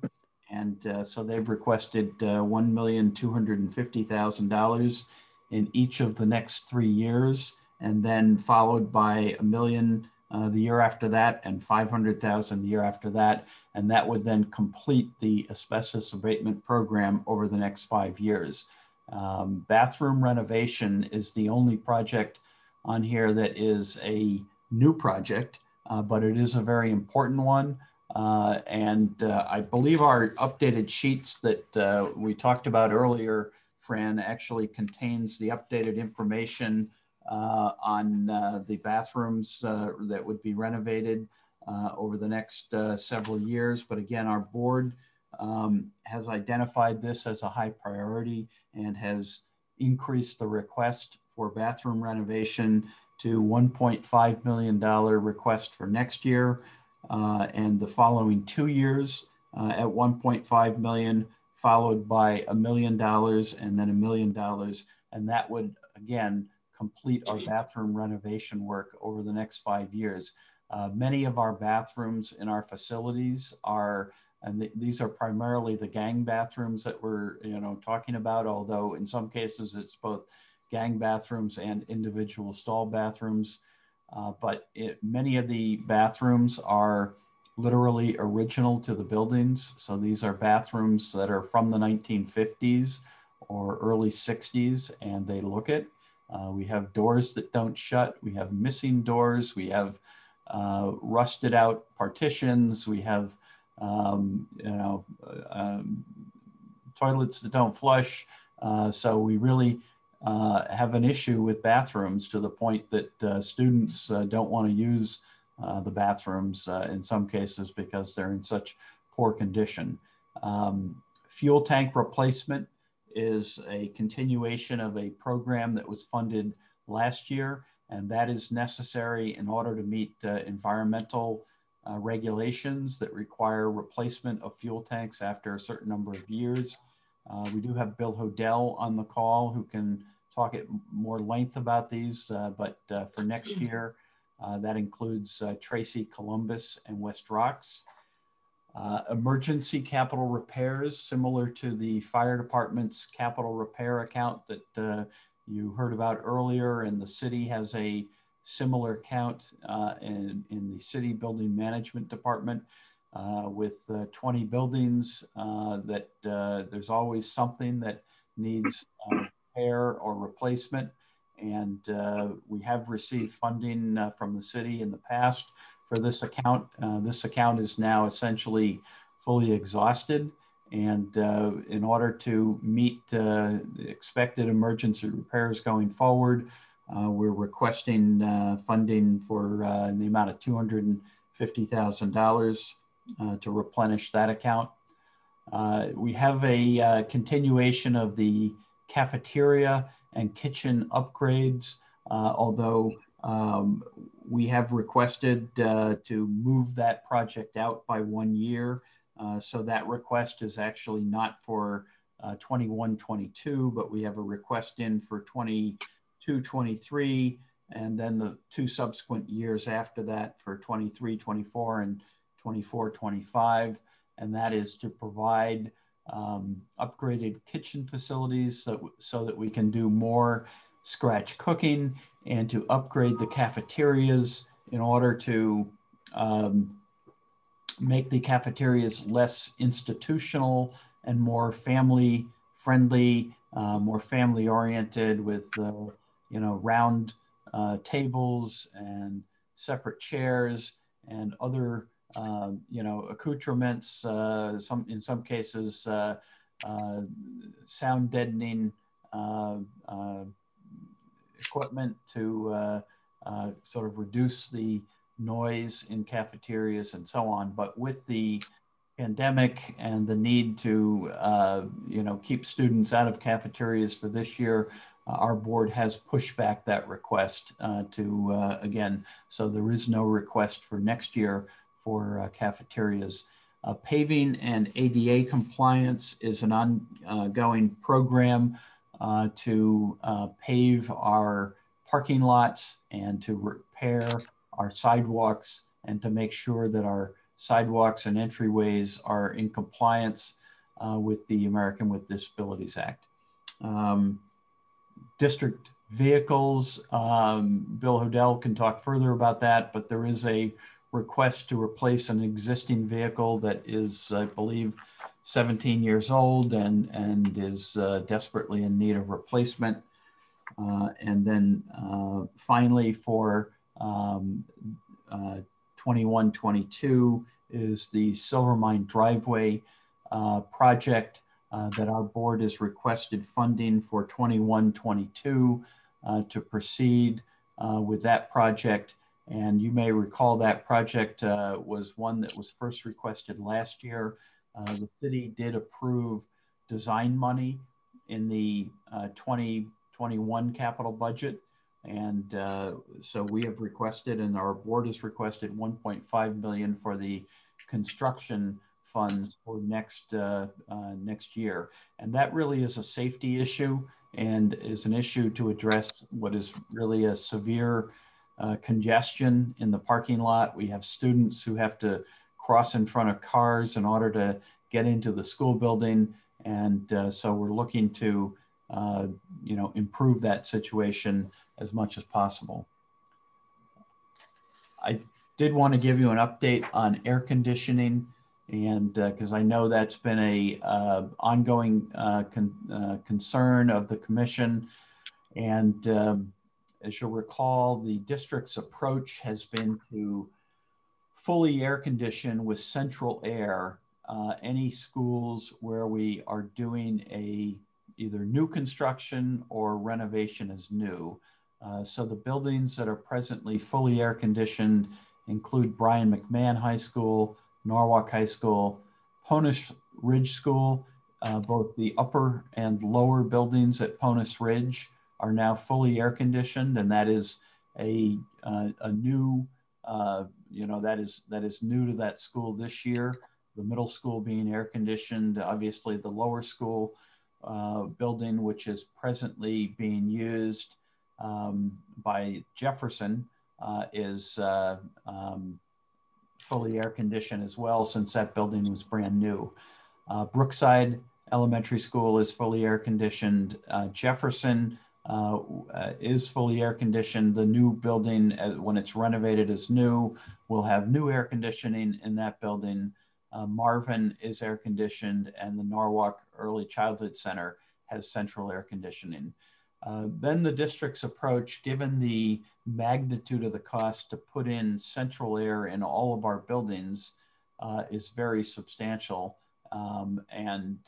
We just don't have the resources to put in central air in all of our buildings. So what we have been doing is air conditioning the classrooms and other, limited other spaces with window units, and in some cases with these modular units like you might see in a hotel or a motel room. And so where we have classrooms air conditioned includes Columbus Elementary School, Cranberry Elementary School, Fox Run, Kendall, Rhoton Middle School, which is new. That was done this year, and Silvermine Elementary School is currently in process to get that air conditioning, and that will certainly be done before next spring. And so what remains are the schools listed here. Obviously, as we build new schools, Jefferson, Cranberry, and Columbus would be fully air conditioned. And then we would expect to put in the classroom air conditioning at Nathan Hale, Wolf Pit, Naramek, West Rocks, and Rowayton. So that concludes the presentation, and I want to see if there's any other members of our team that wanted to add anything. And then obviously we're here and available for questions. We can go through, project by project if you'd like.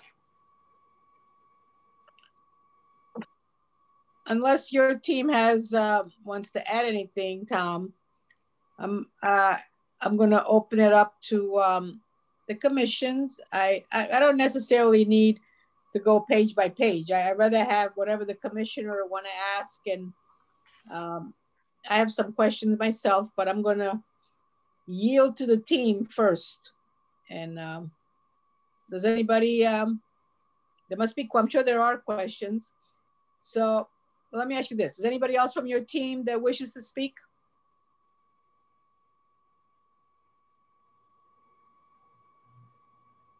Okay, I don't hear anybody. So the Planning Commission, opening up to the commissioners to ask questions, and let's go it one by one. Go ahead. Anybody wants to start? Yeah, my general question would be, to what extent are we introducing more environmentally friendly technology, basically solar, which I don't see anywhere in here, even though I understand a lot of the rest of it is very necessary. Yes, we are adding solar. We've done solar at Naramek, which is up and operational and generating electricity. We have a proposal and plan in place at Ponus Ridge, and I guess I'll ask Bill if he has an update on that. We have a proposal and expectation to move forward with solar power at Jefferson. And as we do new buildings, we expect that we will have solar panels at every new school where we have a new roof to work with, essentially. Bill, could I ask you to jump in here and talk a little bit about the solar? Sure.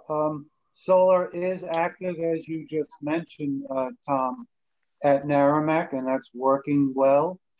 We have a contract we're still negotiating to install solar at the Ponus new school, but not on the original school with the original roof. And as you mentioned, Jefferson being as renovated as new, which will also get a brand new roof, there is discussion to install solar at Jefferson, and there's also some discussion about maybe carports as well, or in lieu of. So we're not finally determined what we're going to do at Jefferson yet, but yes, there is a discussion in place to go solar wherever the possibilities arise. Yeah, so let me add that the reason you don't see it in the capital budget request is because these projects are typically done as energy performance contracts, and they are financed by the vendor who puts in the solar array. And they also have certain tax credits that the vendors are able to take advantage of as part of that financing, which helps bring down the net cost of the project. And then they're done as what's referred to as an energy performance contract, where the company and the district enter into a power purchase agreement, typically for a 15 or 20-year period, that says we agree to buy the power that's generated by these solar panels from the company at a fixed rate. Generally, I think the Naramac deal had a fixed rate of, well, I'm trying to remember, I think it was about 5.5 or 6 cents per kilowatt. Does that sound right, Bill? Or maybe it was even less than that. I'm not sure off the top of my head, but it's essentially less than the price that we currently are paying for electricity. And the price is locked in for a 15 or 20-year period. And so that's essentially the financing mechanism that underwrites the capital cost to install the solar. So it's really not our capital expense. It is the solar vendor's capital expense that they then have underwritten through this long-term power purchase agreement that we have entered into them with them, and they've also underwritten based on tax credits that are available to them. Thanks, Tom. Yep. Okay, who's next? Go ahead. So I have a couple of questions, but I don't have to do them all at once. I want to start with the family center. Mary, ask them as you are, okay? Okay. Ask them, yeah. All right, so for the family center, I just want to say that this is definitely extremely good practice. I think really forward-thinking districts have been trying to do this for 20 years. So I'm really glad to hear about this. I have a couple of questions, which is, I would like to follow up about what's the green construction considered for that project. I'd also like to know how much space is being considered for community partners, because some of the services are not going to be services that are supplied by the schools. And for these family centers to work, I think it's really important to be able to include on-site space for important community partners. So that's my questions first about the family center. Fran, I have other projects I want to ask, but can I get answers to those questions first? Yeah, take them one at a time. Okay. So I'll have, Tom can answer the green and I can address the community organization component if you want. I'm going to ask Bill to talk about the green issue. When we're doing a school project, we are required, it's actually required by the state that we build, when we're building a new school, that it be built to, I think it's silver, LEED silver standards, I believe. And so that definitely does get taken into account on any project that we're doing. And it certainly was taken into account on the PONUS addition. It's being taken into account on the Jefferson School and Cranberry School, Norwalk High School. So all of those projects are, it does get, it's a very important consideration that we're actually required to take into account. In terms of this Family Welcome Center, Bill, I'm not really sure what's in there at this point in terms of green building design. Can you talk to that issue? We're not fully there, although it's definitely been discussed, but that roof needs a total replacement. So for one, that will certainly be a great example for solar panels for the entire roof. Also the energy performance standards, which means all of the windows that will be replaced will also fall into that category. So there's no doubt while there's no doubt that there will certainly be some serious green initiatives incorporated in the Briggs renovation.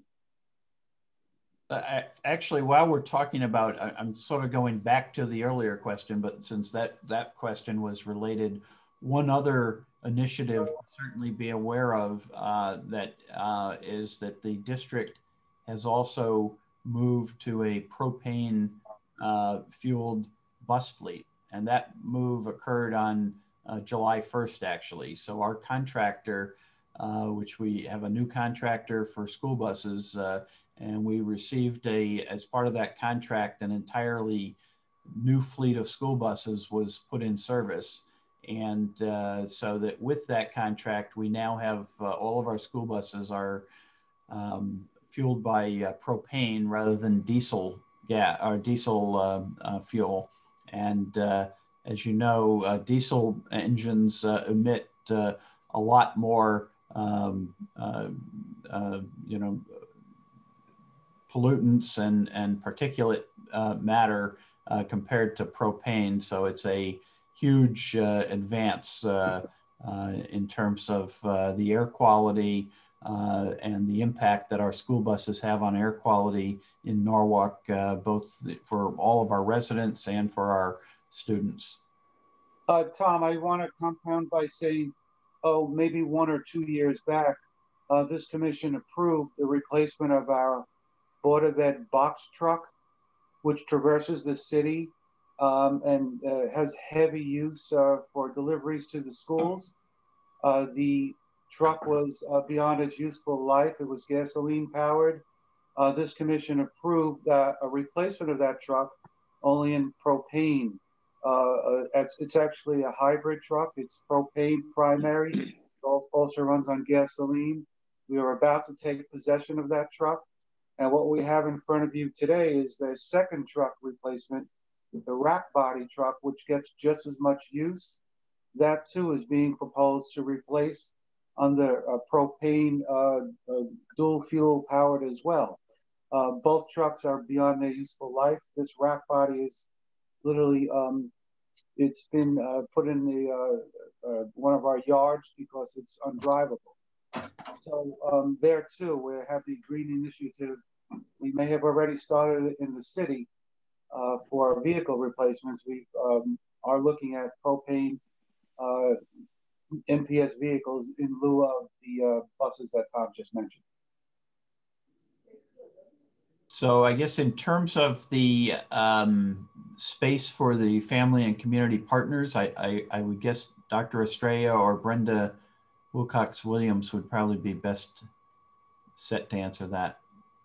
So Mary, can I call you Mary? I can't hear. You're muted. Yes, please do. It's just fine. Thank you. Okay.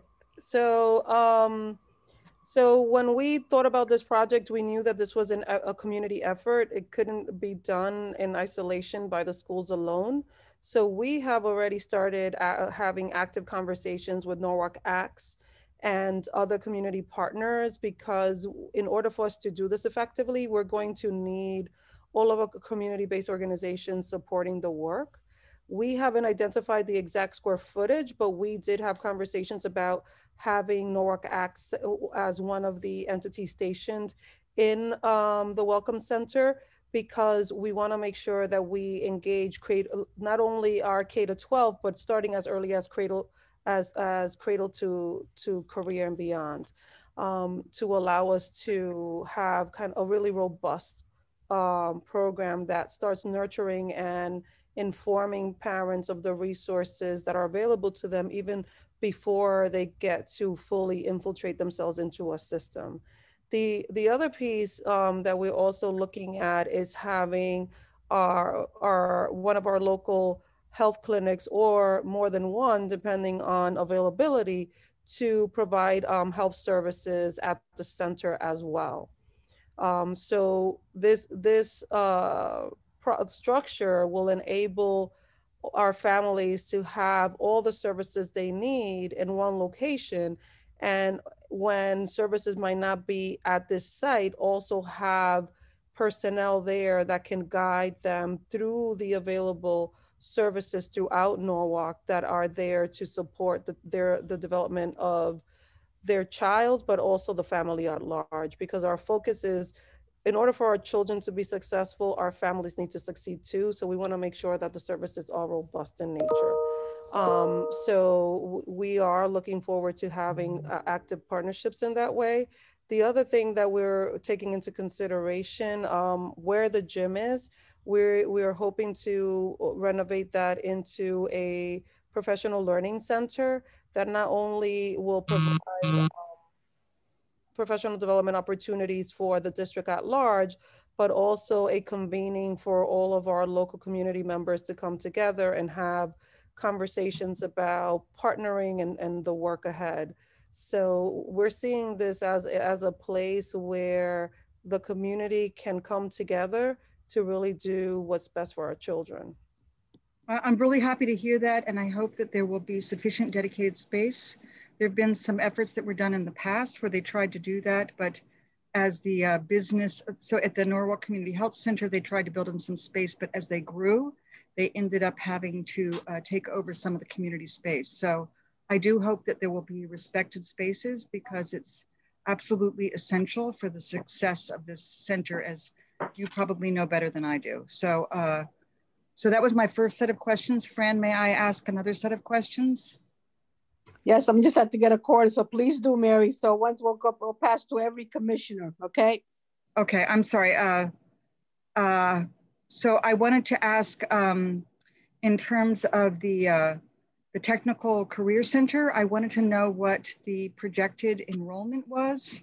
And you did mention about some of the careers. I know, well, that's not so important from a capital budget perspective, but I'm more interested in terms of what you're constructing, the size, and any special outfitting that you're going to have to do for different careers.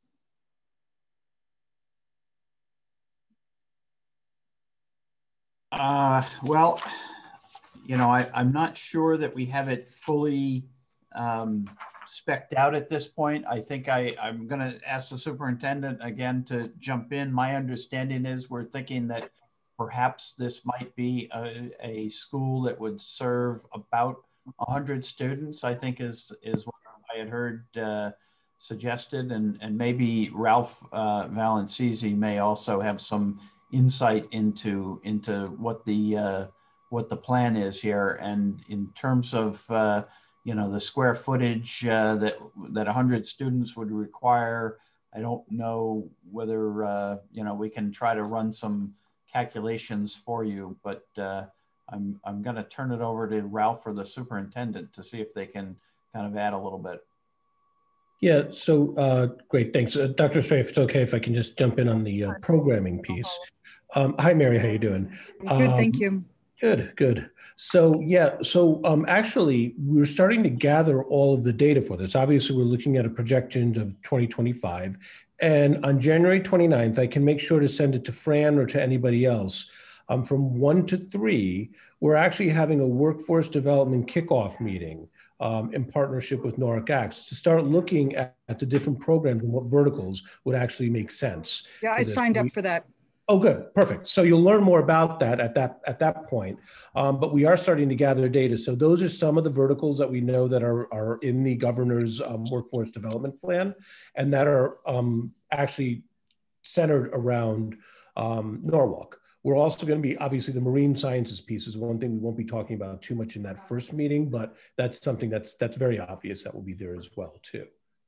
So we're really just starting to gather the data right now to know exactly what those verticals will look like. So I guess my only question is I would just, I'm wondering, I'm a little concerned that when we're thinking about a technical high school, that we don't want to make it a place that we're sending kids that are failures or you know, other alternatives. So I hope that we're building enough capacity that all students that see it as an alternative.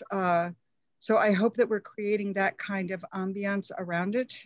I know that there's a necessity for these, but that's partly why I'm asking about the capacity of how many students. So I'm hoping that it's built into something that's attractive for a wide swath of students and not just ones that are not doing well on the college track, because I think it can be interesting to a wide swath of students.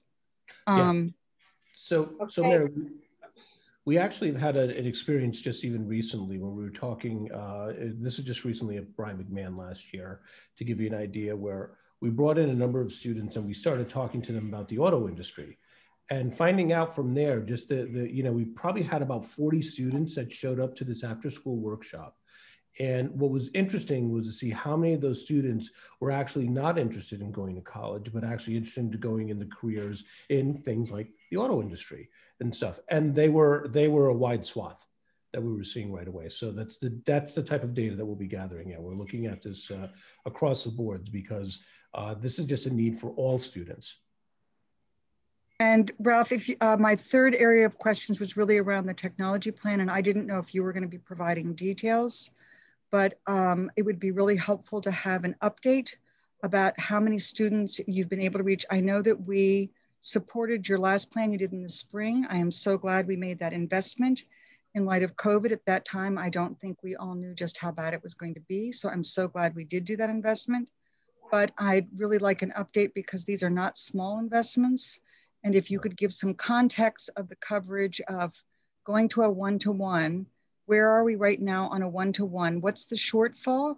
And because these computers have a certain lifespan, that's 3 to 5 years, what are we talking about down the road for replenishment if we're going to continue with this strategy?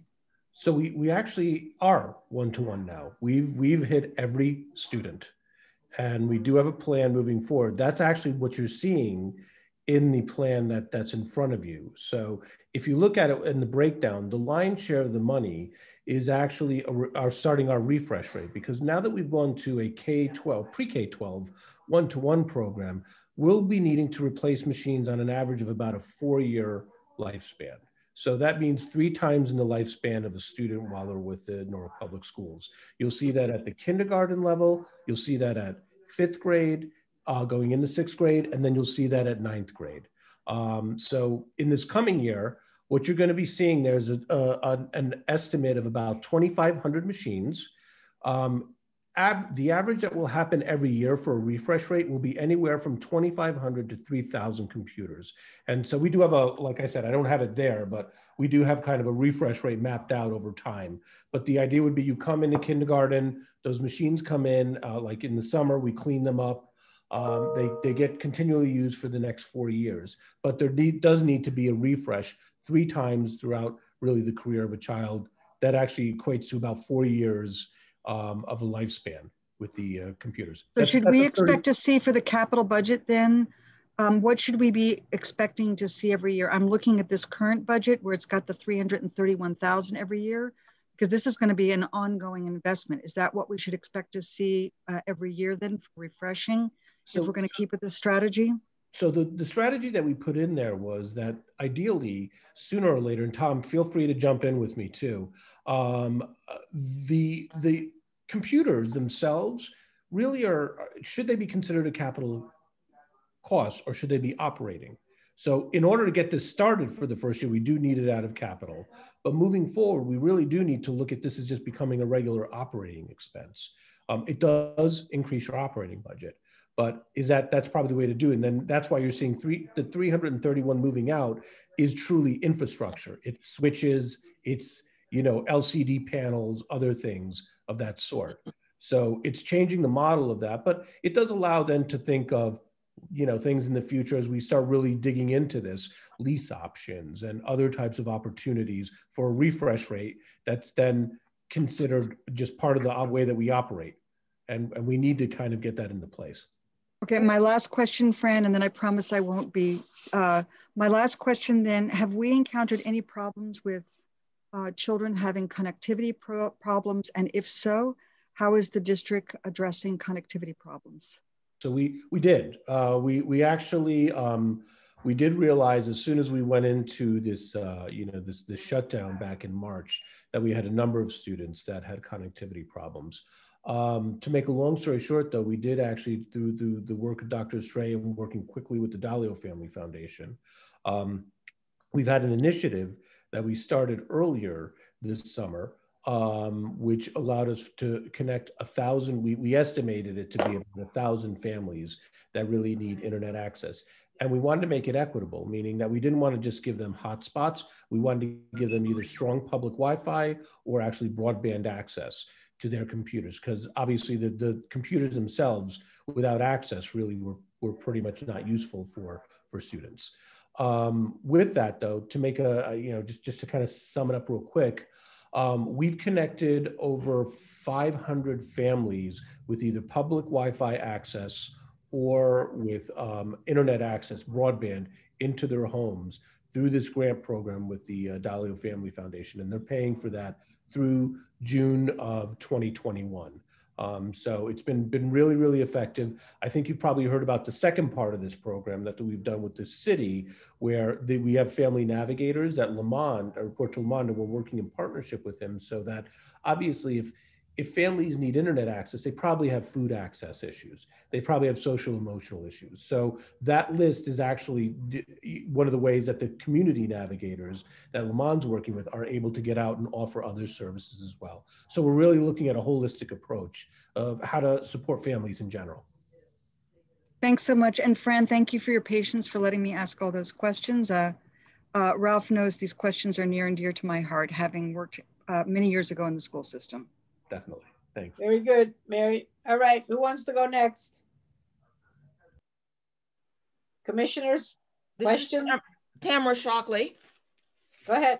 Okay, I have two questions. One, the Briggs Family Welcome Center. I want to know why,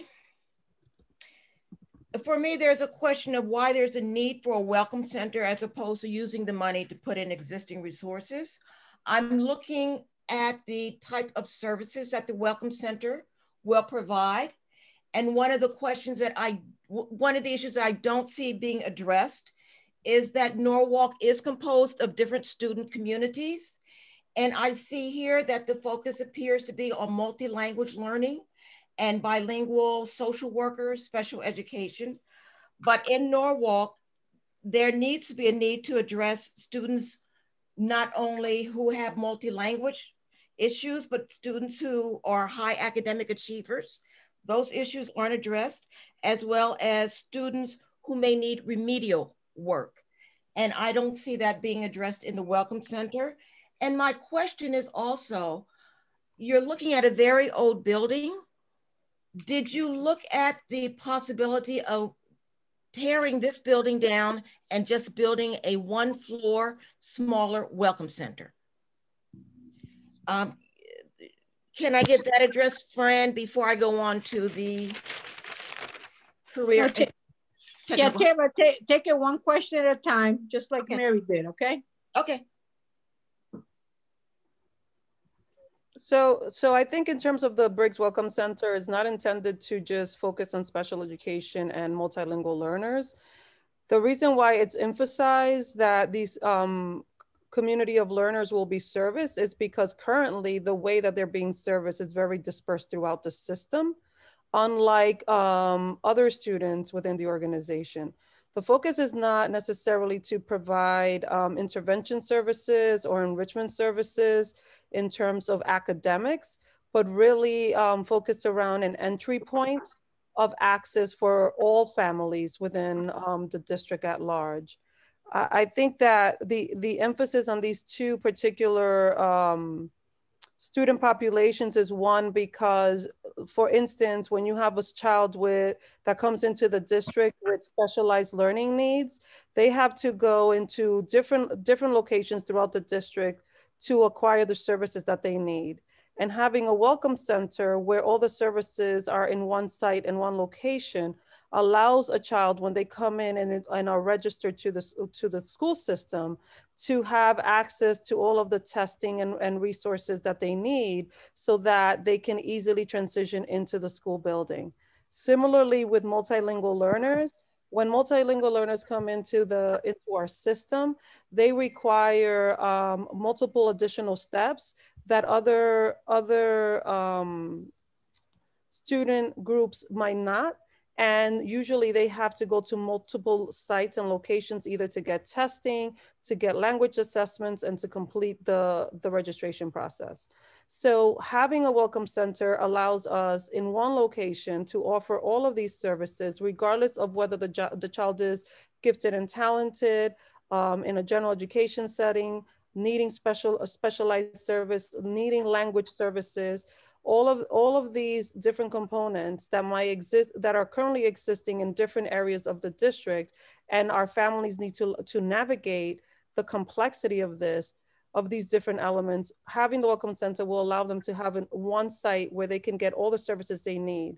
Even simple things as getting a physical, especially with families that might not have the resources to go maybe to private healthcare, will have the ability to get the physicals, the shots, and all of the additional social services that they might need to support their child's success.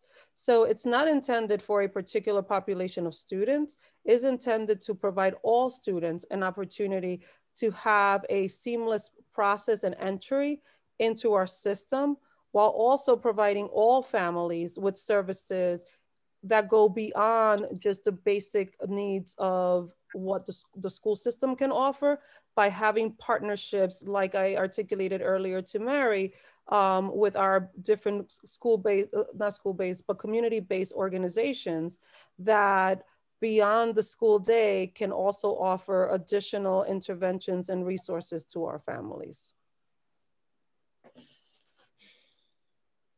And I don't know, Tom, if you want to add anything, or the rest of the team. Could someone respond to whether you considered tearing down the old brick school and building a smaller welcome center?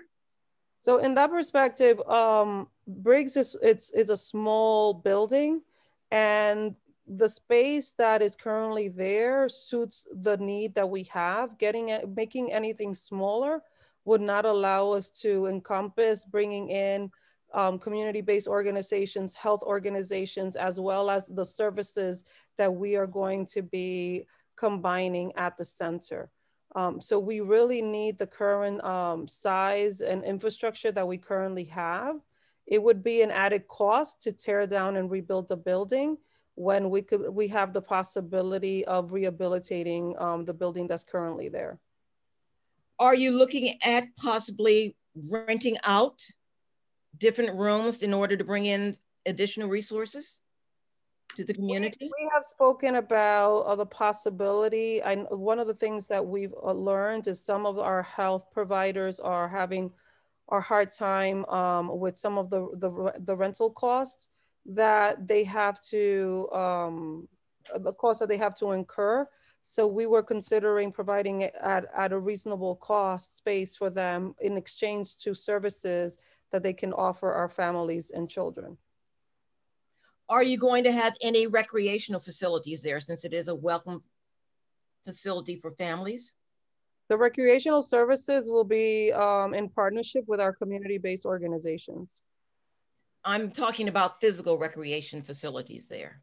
Basketball court. If you're talking basketball courts, places where the kids can come in and relax and play, or the site is not intended to have students per se receiving services there. It's more of an opportunity for our families to first register their children and acquire social services that are not necessarily tied to having students utilizing the facility as a learning center, which I think is what you are referring to. Can some of these services be offered through a website where the family can just go and register online? There could be elements of that, but a lot of our families would want to have a space where they can engage and have like one-on-one interactions with the people within the district.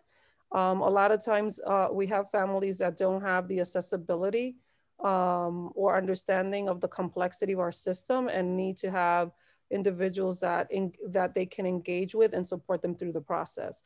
But could that be also offered at the school sites? Because this is not located around any major school building. could you not also offer that at the school site instead of building a $7 million building?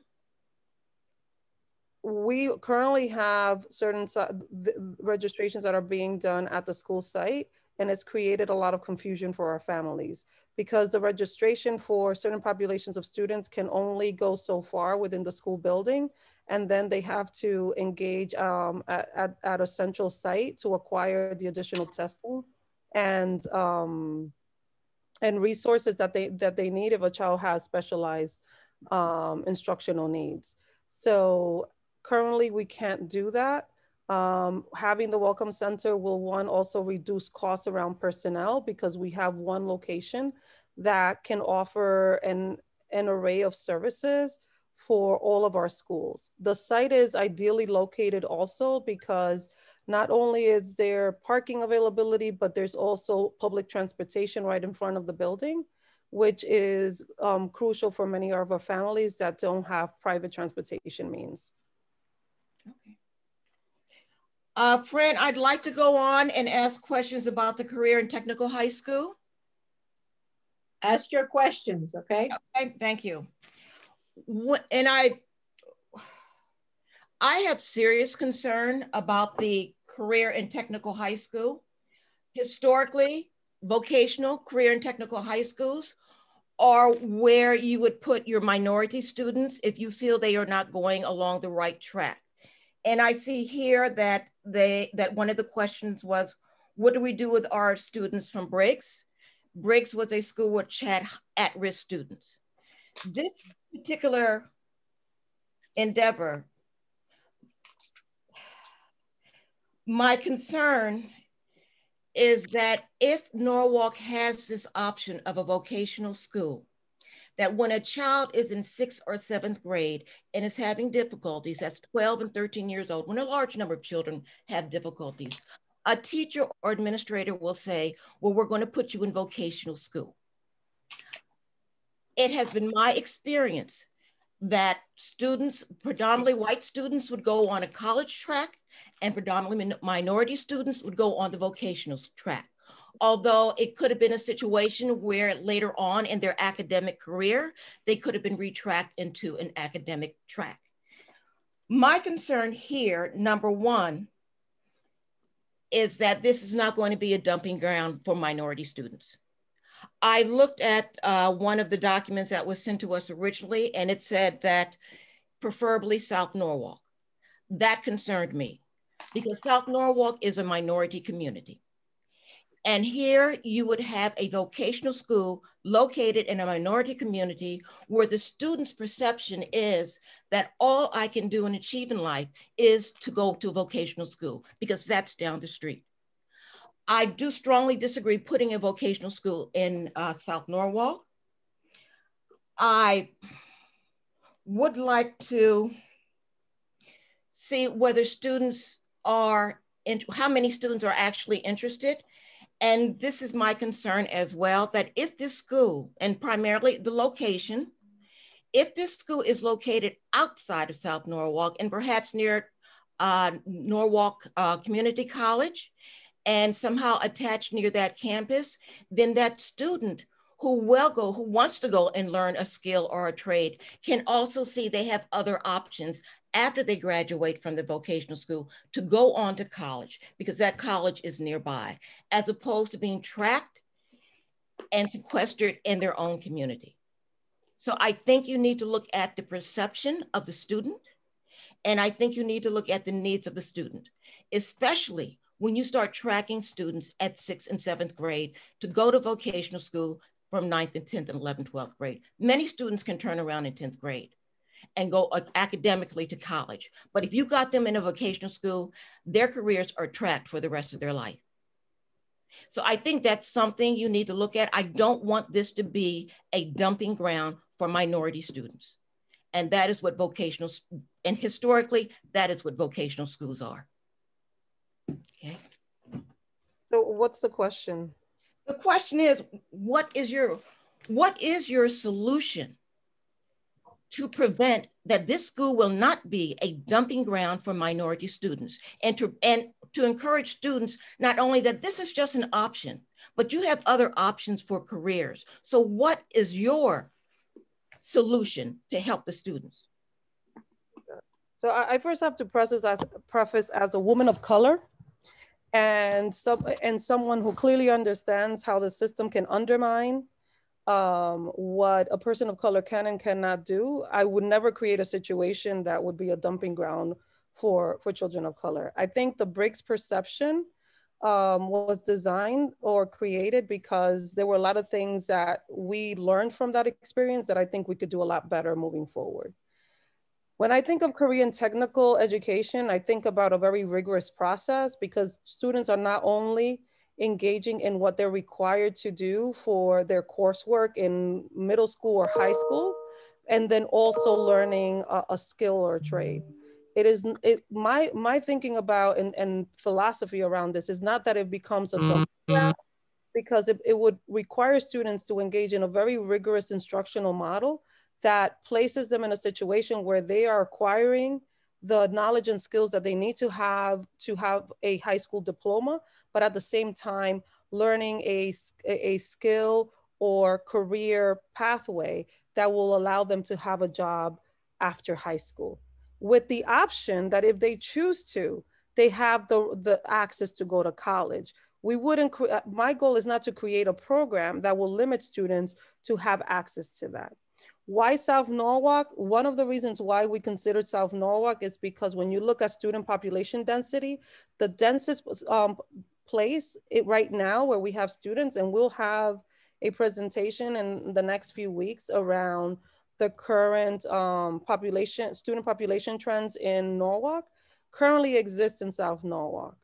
And as many of you know, historically, there haven't been schools placed or built in the South Norwalk area. And that's one of the things that we're trying to change. Many of you are familiar with the concept of District 99, which is one of the things that we're trying to currently address, because every child in every neighborhood deserves to have a community school. And that's something that hasn't been in existence that we have to fix and do better. So in thinking about the Korean Technical School in South Norwalk, it wasn't in the mindset of creating a single track for Black and Brown children. As a mother of Black and Brown children myself, I would never create that scenario for children. And it's not what I'm in the business of doing as an educator. I think that this program is intended to create a very rigorous pathway that provides our students with options to career paths of interest, one, and two, that gives them a broader option to have career choices of going to college and beyond, but at the same time, have the option to have a pathway after high school if they choose to. But it's not an easy pathway, and it's not intended to place our Black and Brown children in a track that is different from their white counterparts. In the contrary, the way that we're thinking about the design of this work is very rigorous, because students are going to be required to fulfill high school requirements while they are developing a career path that will lead to job opportunities after high school. So I think, Tamara, if this work moves forward, I would love to have you as part of the task force conversations around the design of this program, because I think your questions bring a lot of insight to some of the concerns that the community will probably have as we think through this work. I hope I answered your question. You did. I would like for the board to consider placing the school near Norwalk Community College, to get the school out of the community, and so that students can see there are options beyond just the high school vocational track. And I do understand that, and if I remember correctly, they would take a basic courses in the English and math in the morning, and then they would go on to the vocational track. The majority of them did not go to college. So I want this to be carefully monitored in terms of, and also if it is near Norwalk Community College, and if it offers technical skills, there may be other communities that may want to send their children at a location near Norwalk Community College as opposed to South Norwalk. So there are different options and opportunities that you can have from the perception of the student to make sure that the student understands, I want to do this as a vocation. I don't want to go to college, but I don't want that to be decided by a 6th grade or 7th grade teacher. Can I add something really quickly? Ms. Shockley, one of the things that I'm most excited about that is outside of the realm of the Board of Education is actually a state initiative. Last year, the General Assembly passed a statute making community college free for every high school graduate in the state of Connecticut. And I think your idea of making sure that all of our students have the opportunity to imagine themselves at Norwalk Community College or any college, if we can get them there, is spot on. That we need to make sure that we are sparking their passions and their imaginations of what their best self can be and their most self-actualized life, right? So I hear you, and we will definitely take your comments into account. I'll bring that back to the board, and we'll definitely consider that. Thank you so much for your really testimony and your passion. I appreciate it a lot. Thank you. I don't have any other questions. I do. Good evening. I just wanted to say thank you to Barbara and Brenda and also Alexandra. I do my research on you guys. I really do. And I ask questions. When Alexandra came aboard, I was excited because she has experience in inner cities, populations. She has a family that she's supportive of, and she wants to point them in the right direction. So the decision that you guys make and your thinking tank is always spot on. And I really appreciate that, because I have 3 kids of my own here. I'm not going to go into too many questions. I think we need to just even this whole thing out. I went to vocational school for the first year and realized that it wasn't for me. I was pushed to go into vocational school in Stanford called J.M. Wright Tech. Me and my 4 older brothers, and we all realized after the first year it wasn't for us. Besides that, kids do need to have hands-on teaching and skills. To echo Bill's thoughts about the auto industry, I heard a couple of major developers in East Norwalk is looking to rent out their space to some auto manufacturing, servicing companies that could use McMahon as a feeder program, which makes sense. You know, kids need to have different styles and approach. What we're faced with is the parent involvement. We're faced with District 99. We're faced with the resources to getting these kids to understand their full potential or their possible potential. The question that I have to everyone here is that when we think of these kids, just don't think of just convenience and a dumping facility to put these kids in. Let's really put your mind. You can't help 100% of the population, but if you get a good stronghold of a demographic that we can see and we could track after 3, 4, 5, or 6 years, we'll be able to see the progress. And then the next phase of people that are in our seats now could take that to the next level. So we need to set it up, the foundation. So when we're out of this position in 4 or 5 or 6 or 7 years, that we can see the journey, so that Mary doesn't have to come back years later and say, let's put the brakes on this. Where are we? Because last time I was being an educator, there's a big gap here. So if we could all just think, instead of our differences, think of what could we lay down as a foundation, so that when we're not in these seats right now in 5 years, we can come and be a fly on the wall and say, yes, we see the progression. It's not about how much money is being spent, because on this board for 13 years, I talked about money and what we can afford and what we could afford. Now there's money on the table. 10 years ago, there was no money on the table for Board of Education, Alexandra, before you came here. Trust me, 10 years ago, we would never talk about this stuff. We were talking about building blocks somewhere else. It was weird, but with the whole Columbus movement, Bruno Court, I seen the thought. I seen the foundation that you're talking about, Alexandra. Putting the kids closer instead of shipping them away all over parts of Norwalk where they have no breakfast already because their parents are gone to work. They're on a bus for 45 minutes. They're tired. They're falling asleep. Then they come all the way back. And now, okay, a local school, local education, local touches and feels, great. My main concern, really, because I can go back this all day long. There are 3 good schools in Norwalk because of our involvement. not because we put it on the teachers to teach them. We as parents teach our kids, but back to the foundation. Whenever you go back to your thinking tanks, Barbara, Brenda, Colin, I don't know you, but how you doing anyway? I would say put together the foundation so that when you leave this seat in 4 years, you can come back and say, okay, we probably didn't agree to everything, but we put the foundation together so that you can see the progress. Not about the money spent. We want to be able to track our progress in Norwalk because the surrounding towns, Wilton, Westport, Darien, Richfield, New Canaan, look at their education. We're in the middle of all 6 of these boarding towns. And look how people will spend 200 grand more just to buy a house on the outskirts of this town just because the kid goes to a school, knowing that parents teach their children. So let's go ahead. Sorry, and pay a 35 mil rate to do it. Yep. Of course. So with that being said, let's not make Norwalk a redhead stepchild of us not being on the same page. Let's think progress and foundation so that in 5 years, we can see the outlet of what we're brainstorming now. So thank you all for the time. Tom Hamilton, as you know, you know the whole city already. You know what we're going through. Put the pieces together, Tom, that makes it work, okay? That's all.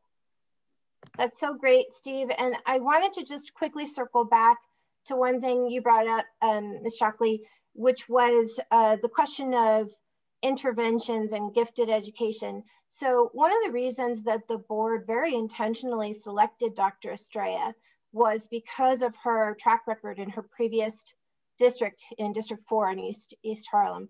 So do you remember a couple of years back when the board was very pleased with a 1.2 or 2% close in the gap, the achievement gap? Dr. Estrella achieved a 33% gap closure in her district. In, was it 5 years or 3 years, Alex? Yeah, I can never remember. I gotta get that memorized. But these kinds of actions where we're looking at the whole family is how we can turn the ship. So when I first was elected, I attended a really great presentation by Norwalk Acts that broke out our test scores by demographics. And I was shocked to see where our African-American boys were on that graphic. And immediately started asking people, why is this happening? What do we do? And the building leaders who had the highest concentration of that population that we were not serving to our best ability said, we need to support these families. We need school psychologists. We need social workers. We need access to resources like food banks, clothing, heat assistance. And so for the Family Center is really about putting everyone at as much an equal or at least a stable footing as possible so that they can begin to even try to learn and achieve their highest potential. And I think your points are so well taken that I think the board has been looking at everything this year through an equity lens and trying to figure out where our systems might not have been fair. And that actually is displayed in this capital request, because we took stock of everything we had done in any building and said, we need to do this in every building, and we need to not do it by 2030. We need to do it by 2025 or 2026, because all of our students deserve to have clean floors, safe habitats, clean bathrooms that work, sinks where they can wash their hands, lockers that close and open, you know, the basics. And so I just wanted to really say, I hear you. And as a board, we have focused on the operational side. And if you want, we can talk about it. Our gifted program, we have redesigned and we changed the entry system so that it is more equitable, and we are seeing a great rise in demographic shift in that program and creating access for more students. And the gifted program touches all students in the building K-8 because we're using a school-wide enrichment model to let children pursue their passions. On the side of interventions, that's one of the reasons we chose Dr. Estrella, because she is so skilled at leading a very difficult ecosystem to turn the ship. And she has already begun to evaluate our SRBI process and our tiered interventions. And in our operating budget, which is not your concern necessarily, but you live here just like us, and so it is, we have asked for equitable resources for literacy and math specialists who are trained and will be centrally deployed and managed through the curriculum department, so that every school has that resource, not a school who's able to raise the money some other way, but every school. So we're really working at the equity piece, and I'd love to talk more about it when everybody's not forced to listen to me babble, but thanks. I just have one comment to that. And I'm looking at this Welcome Center. There needs to be an outreach to the community, as in someone walking door to door. It doesn't matter what services you provide if the people don't know about it. They may have a child that has some problems, but if they don't know that this resource center exists, and also having the time to get there. So there may need to be some services that may have to go door to door and offer to the child itself. Otherwise, this is just going to be an empty building. Can I speak on that? So I'm Diana Carpio, Vice Chair of the Board of Education. And Tamara, I absolutely agree with you. And that is part of what I've been working on with the Board of Ed and the lots of discussion. If you see my Facebook page, I am always constantly on the pavement, meeting families, going door to door, every different neighborhoods. I grew up in South Norwalk, and you're right. And the reason I ran for the Board of Ed is because through the many years of volunteering at schools, there were so many families that had no idea what resources they had. They didn't know where to go. They didn't even know what questions they were supposed to ask. So I was the person that everybody knew that would ask me, you know, my child can't read. What do I do? I think my child is diabetic. I think my child just broke an arm. There were so many different questions that the parents had no idea what to do. And Barbara and Dr. Estrella, they will tell you that I have always talked about that. And that's a big part of who I am and what I want to push, the equity and equal resources and getting the information out. When I started with the Board of Ed, I mean, we didn't even have meetings in other languages translated. And look at us now. I mean, the translation's out there.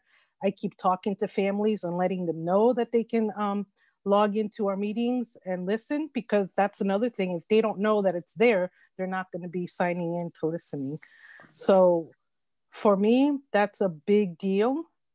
And we are discussing it. And I will make sure that we figure out a way to get families involved and know that those resources are there for them, even if I have to walk door to door and ring those doorbells. Okay, I have to get us regrouped here. Okay, so Tamara, are you done with your questions? I'm done, Fran. Thank you. Okay, all right. Who's next? Anybody from the Planning Commission? I have questions. I'm going last. So who's go ahead. Okay, hi, thank you. Welcome, Dr. Estrella. I haven't had the opportunity to meet you in another meeting. I guess you've been here for a little while now, but you seem new to me. So anyway, welcome and thank you for lending Norwalk your talents. A few questions on just the Briggs Family Welcome Center. If I didn't know better, I would think it was like a clinic for healthcare. I would just suggest maybe you incorporate into the title Norwalk Public School Briggs Family Welcome Center to somehow associate it with the public schools, because not everybody knows who the superintendent was. He left many years ago. So that's just a minor, inexpensive thing, just a suggestion.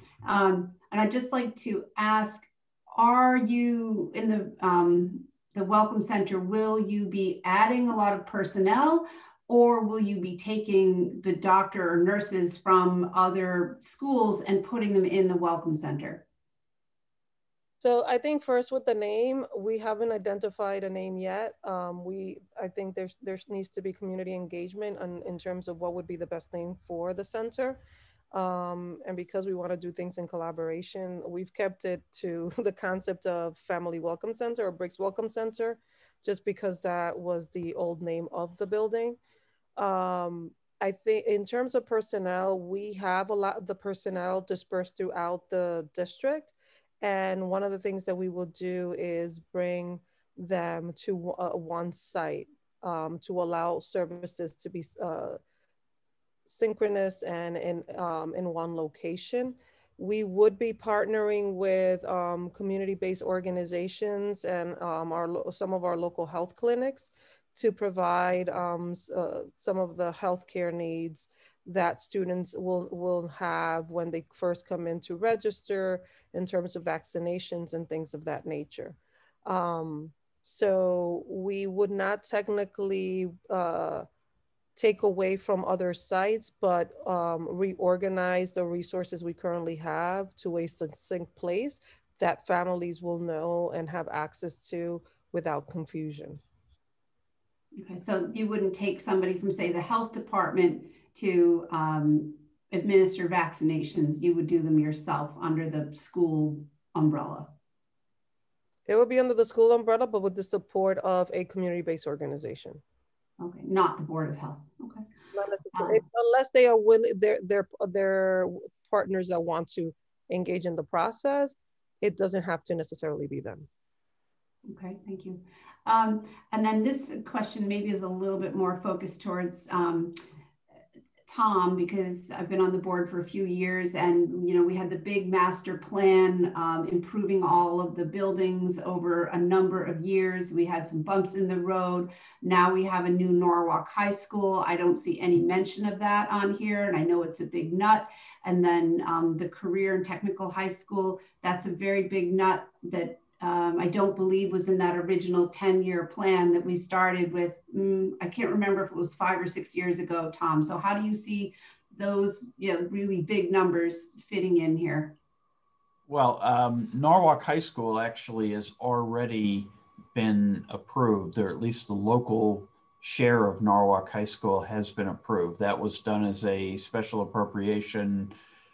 Oh boy, I'm trying to remember now when it was. I think it was last spring, perhaps. It may have even been before the pandemic. That the city did approve an appropriation, actually, of $50 million as the local share. Now, the city will have to ultimately approve an appropriation of the state share of the project as well. The state share was finalized in December, I believe, and the state has pegged this Norwalk High School project at a $189 million project in total. And so actually, and our expectation is that it's, the legislation provides that there would be a 20% local share and 80% would be covered by the state. So actually the 50 million that was appropriated was based on an earlier iteration of the project when the project had been costed out at, I believe it was $216 million. And so there may actually be a bit of local savings since the project overall size of the Norwalk High School project has been scaled back by the state down to 189 million. So the local share of that project translates at 20% to about $38 million. So there may actually technically be more money, local money already appropriated for Norwalk High School than our 20% would represent. So that's a long explanation, but essentially Norwalk High School, the local share of Norwalk High School has already been appropriated. The other major elements of the facilities plan that you referenced have also been appropriated. But I would add that the district is updating our facilities master plan. We actually have consultants who are now working with the district. The superintendent also is updating the strategic operating plan. As part of the update to the strategic operating plan, we're refreshing and updating the facilities master plan for the next 10-year period. So there may be some new recommendations that ultimately come out of that process, but they're just, you know, not everything falls exactly in the timing as you might like. And that project is really, you know, just barely started. Well, it's underway, but it's not expected to be complete until April. So again, we weren't able to incorporate anything, you know, additional into the 5-year request that may come out of that facilities master plan, but it certainly is something that, you know, we're looking at all of the facilities and figuring out what are the next things that need to be done to our facilities. But in the meantime, we know that the bathrooms are atrocious. We know that fuel tanks need to be replaced. We know that the buildings that don't have air conditioning need air conditioning. So we put all of those items in the request. Can I just make an addition here? So Tammy, I recall that we had, you know, the priority 1 through 4 in each building that was recommended in the feasibility study that was done 2015, 2016, which I just recently reviewed as part of the board's discussions of what's left to do from the previous compromise plan, capital plan. And I think it's important to note that hidden inside those priority 1 to 4 are aspects of each of these programs that the board has chosen to prioritize and bring before you for your consideration. If you would like us to send a follow-up document so that you can review the previous feasibility study and understand which of these was recommended, you know, 5 and 6 years ago, we're happy to do that. I think it's important when you look at something like this and it says new project bathrooms, it's really important for you to know it is not a new project. That was part of the priority 1 through 4 that we agreed on as part of the capital plan compromise in 2016. And we're just trying to get that done. Anecdotally, the SGC chair at West Rock School told me that she has, I think it's a 6th grader and 8th grader, and she attended West Rocks herself, and the bathrooms are exactly as they were when she graduated 30 years ago. So this is an egregious need, and we would not, knowing what a difficult time we are all in this economy, we would not have asked if it were not an urgent need. Thank you. I'm sure all the bathrooms could use help. They get a lot of use on that. Thank you. And then this isn't particular to this budget, but since we get very little opportunity to speak with the Board of Ed, I'm just curious what you think of the proposal by, I believe, Senator Duff and Haskell and a few others, where we might be moving students in and or around Norwalk, Danbury, from smaller towns to larger towns to smaller towns. I'm just curious how you think that might impact the Norwalk Public Schools. Alex, do you want to take this or should I? You go ahead, Barbara, and then I can interject. Yeah, but this is where we're going off the rails a little bit here. So we have a hard stop at 9 o'clock. So what doesn't okay, I'll try and keep it super brief. Hold on. What doesn't get done tonight, if we don't get done, you're gonna have to come back tomorrow night. So keep that in mind. Yeah. The Norwalk has declared itself a district of choice, and this would be an additional choice available to our students. We know that we have had unprecedented enrollment growth, and that may affect our capacity and our ability to keep up with the number of seats that we need to provide. This could provide us a bit of a relief valve on our operating and capital side, because it's a K-12 program where once the student is entered into the program, they're accepted into that other district until they graduate. And the funding comes from the state. not from the city. So it alleviates both space constraints and operational constraints for our district, while also assisting our neighboring districts with their operating budgets and helping them maybe meet some other goals that they're trying to achieve as well. So I hope that helps answer the question.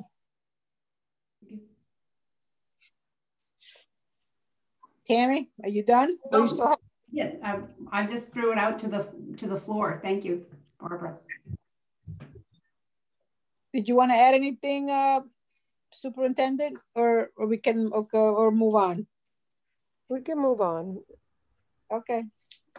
All right. Any other Planning Commission member who's next? Who hasn't spoken? Who's got questions? Fran? Go ahead.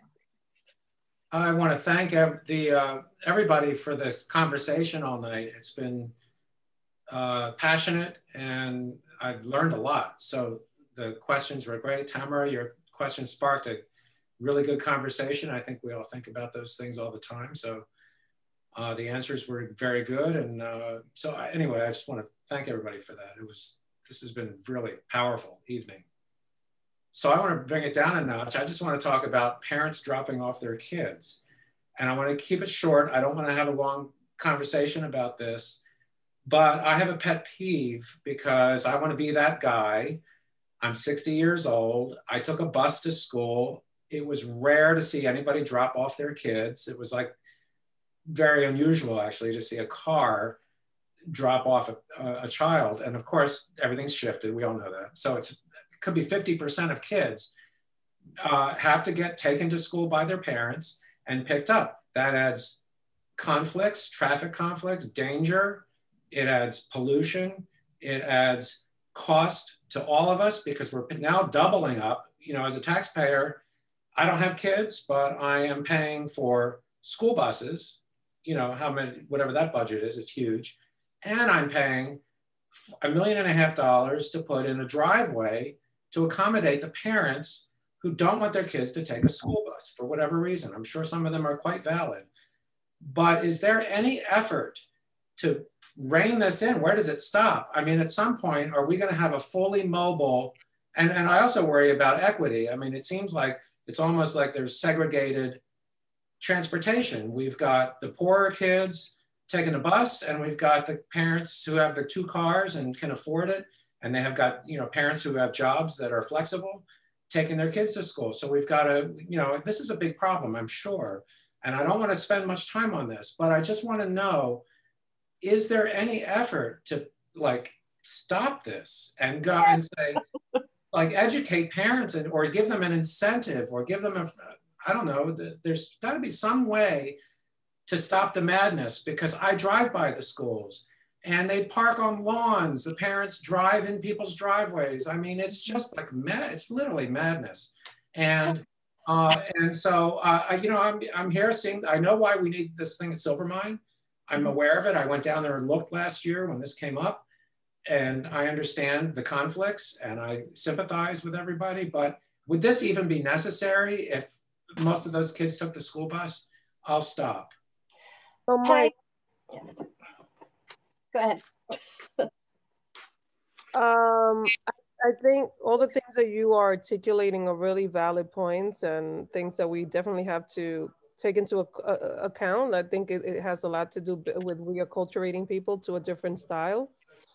But even despite the pieces of like the personal vehicle usage of the driveway and those factors, if we took that out of the equation, the way that the driveway is structured right now is a safety issue for the buses. So a lot of the challenges that we currently have at Silvermine have more to do with the buses and the amount of easement and access in and out that they have with the current structure that exists. So we need to have this driveway redesign, mainly because it is a safety issue when buses are coming in and out. But I think that all the other factors that you're mentioning are valid for environmental purposes and other factors as well. In the context of the work right now, and what's most critical is the fact that the buses don't have enough space to really facilitate a safe transition in and out of the building. One of the unique things about Silvermine that it's one of our only dual language magnet programs. So we have a lot of buses coming in and out because students are coming from all different parts of the district. And as a result of that, that adds a second layer of complexity because you have more buses than the typical number of buses that other buildings have as a result of providing the option for students across the district to have access to such an amazing program. So having this driveway becomes crucial for the safety of children, mainly because of our buses. I don't know if that. Thank you. It did. Can I just add to that? Because you and I've had this dialogue for about 3 years now about walkability for kids in Norwalk and the wellness issues that are attached to that. So this year I've actually become co-chair of the pedestrian committee of the Bike Walk Commission.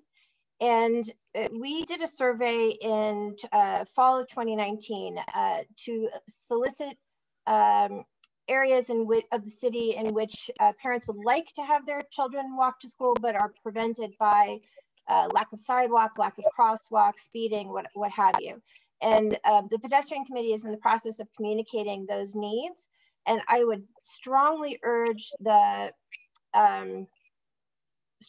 Planning Commission to consider recommending a higher amount for safe routes to school and working with the state to secure more money through their Safe Routes to School grant program, because the amount of work that is needed in order to make sure that all of our schools are walkable for the children who are within the walk radius by state statute is pretty huge. And you talked about the footpath choice in the 70s, Mike. We've had this discussion. Frankly, I think that was the wrong decision for Norwalk to have made. It was sort of penny wise, pound foolish. And really, we should be upgrading our infrastructure in a lot of these neighborhoods to ensure that families can make a better, healthier choice to walk or bike to school instead of driving. So I appreciate your bringing that up.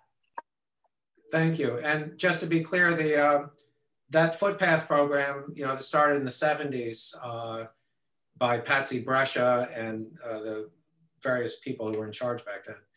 That predated ADA, and there was a whole sensibility was different back then, of course, so all that has changed since then. But I would include cycling as well. I mean, bicycling to school is certainly an option if there were safe bike lanes around the schools. So thank you. That's good. I just don't get the parent thing of, for no other reason, they just want we all know a lot of it is just parents not wanting their kids to get on a bus for whatever reason. And that has to change at some point, because this just seems to be getting worse every year. Literally, parents are driving and parking on people's front lawns in order to wait for their kids. It's a real problem, serious problem. Okay, thank you. Very good. John Lesko, I haven't heard from you. Do you need any questions from you? I do, Fran. Thank you. I was just going to chime in. I do have a question on the Briggs Family Center. From what I recall, that old high school had several buildings on it. It doesn't have a lot of parking. What are the plans for the other buildings that may not be useful? Are they going to be renovated? Are they going to be knocked down? Is it going to be more parking available? Because it sounds like this is going to be a major attraction for people to be coming in, bringing the kids, obviously registering and being welcomed into our community. What exactly is left of that campus? What is going to be salvaged? What's going to be discarded? So currently the Briggs complex is in like 2 separate buildings.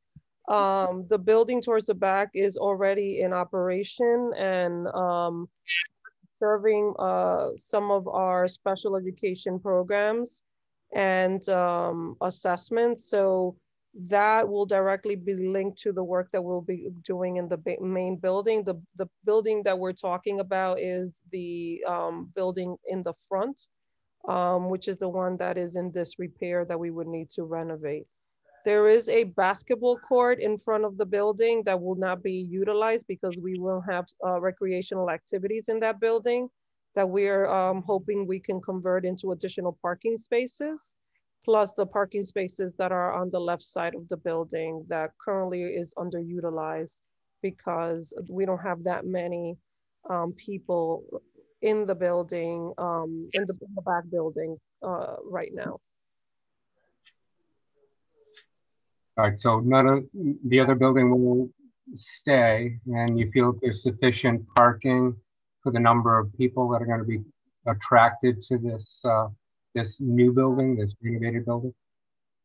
I mean, parking is, to be honest, is going to be tight, and that's why we're looking to convert the basketball court into additional parking for the families that will be coming in and out. We also will have a lot of families that will be coming in public transportation. That's why we found the site to be ideal, because there's a bus stop right in front. So there's going to be a variation of people with private transportation and those that will be using public access. Thank you. That's it for you, John? Yes, thank you, Frank. Oh. Okay, I have a bunch of questions, but before I go, anybody on the commission that has anything that needs to be clarified, or you have an additional question that you thought of, or anything else from the commissioners? Well, I'd like to make a statement. Yes, I do. Go ahead. To piggyback Mike Mushak, he did lay a very important concern about the transportation with buses and so forth. There is an expense per year. There is a lot of traffic with the kids. Myself, I bring 3 kids to 3 different schools in my car, my wife's car. And there's reasons for that. And it's good. It'll be good to have I know there's always a plan or study or something to spend more money on, but realistically, with the redistricting process or thought process, look at the buses and how we can utilize them more fully. I think it's very essential. It would avoid a lot of the traffic for parents going to work. We start 7 in the morning for all 3 kids prior to COVID, and we finish up, at 8:45, 8:50 a.m. before we even get to work, heading southbound or northbound. So the traffic and the transportation is very, very important. It's not as important as education, but it plays a key part because it could affect and it will affect a child's education.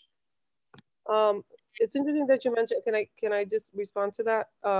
Because one of the things that we've been in conversation about is looking at conducting a study of our transportation structure right now in the district to create more efficiency around routes, especially because one of the things we've been talking about around magnet programming is making sure that students across the district have the option. Right now, the way we're structured, in some cases, students only have access to programs in certain schools if parents provide private transportation. So, and it's also associated with costs. So one of the things that we will be looking at is the possibility of conducting a study of our current transportation routes and looking at ways in which we could be more efficient, but at the same increase the services that we're providing our families across the district. Thank you. John Lesko, were you saying something else before? I'm just coming back on. Sorry. I'm here. Thank you. Yeah, no, I just wanted to make just a short statement to all of the commissioners, although I certainly understand everybody has strong opinions on different matters with each of the departments. This is the budget meeting, and the time to make recommendations for different departments to look into different venues might better be served going to their meetings, making the recommendations before we get everything to budget. we only have a limited time to get through this. And I think that some of the things that we've talked about really got off track, and we need to get back on track to complete our task. That's all. Thank you. Okay, thank you, John. Okay, before I go, anybody else? This is the last call.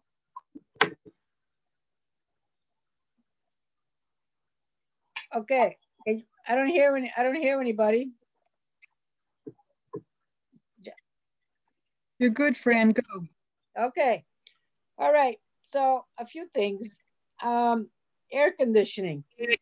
Those of you who have been on this commission, I've been banging my head against the wall for 10 years, and here we are, we have air conditioning. So it's, Tom Hamilton, you there?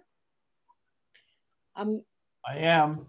Okay, so you've heard me in previous years, right? We've taught every single year, air conditioning came up. So I said, it only took 10 years in progress. So I'm glad to see that it's number 4 and we're almost there with, almost all the schools. And so I'm happy where it is, okay? Won't go on air conditioning if the path continues, okay? You're happy and we're happy.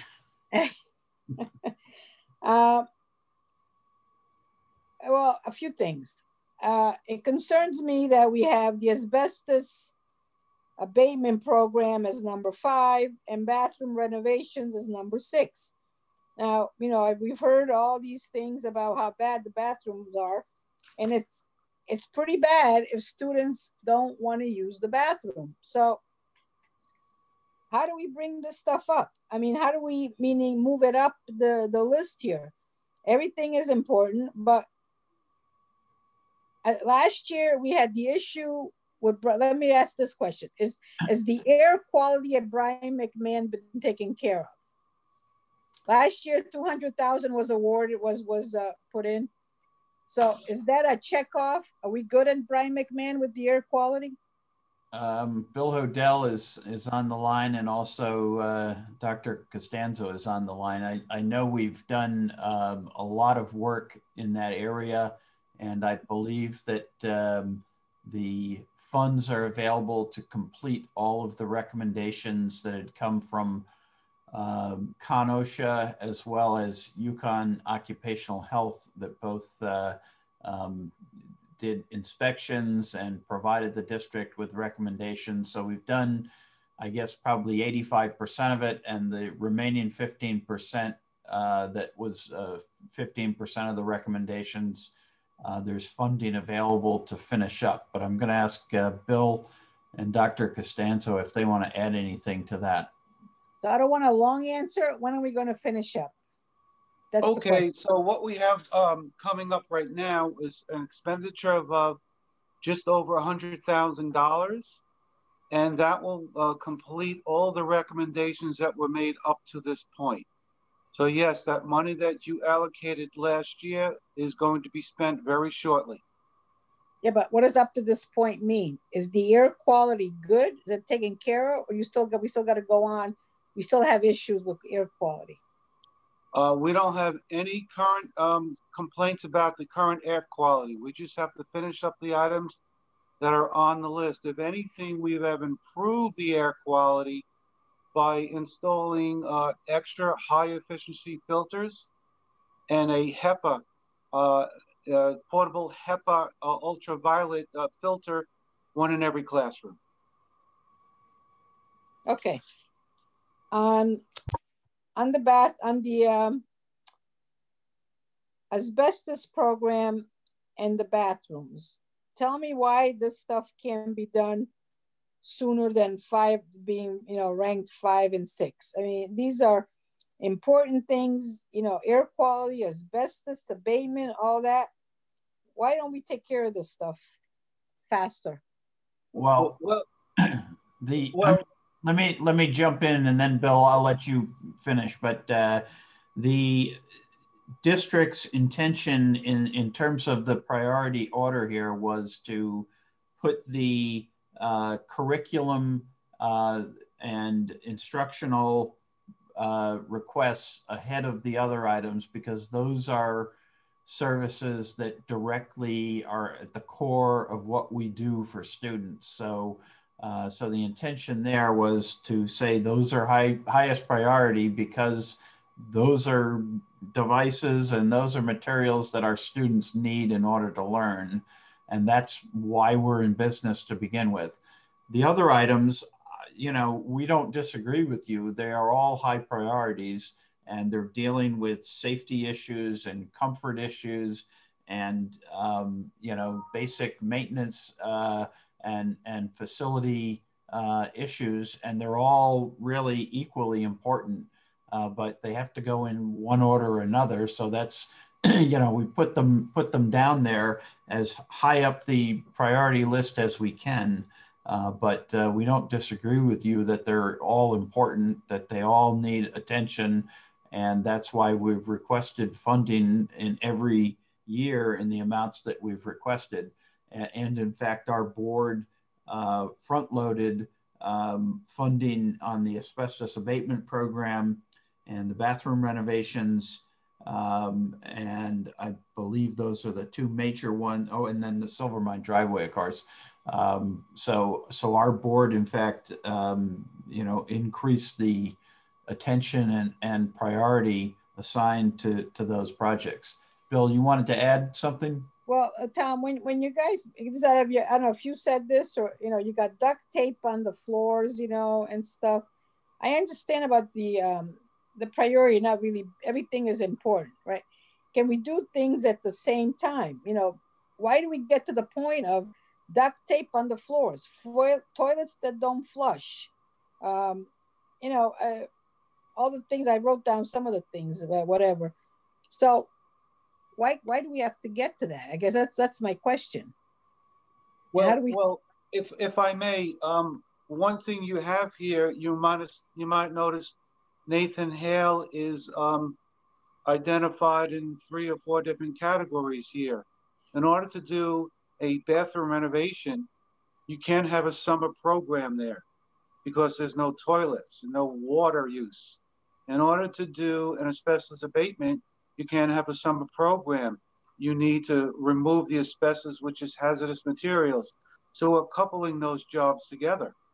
I also want to add that at Nathan Hale, this asbestos abatement program had started over 10 years ago.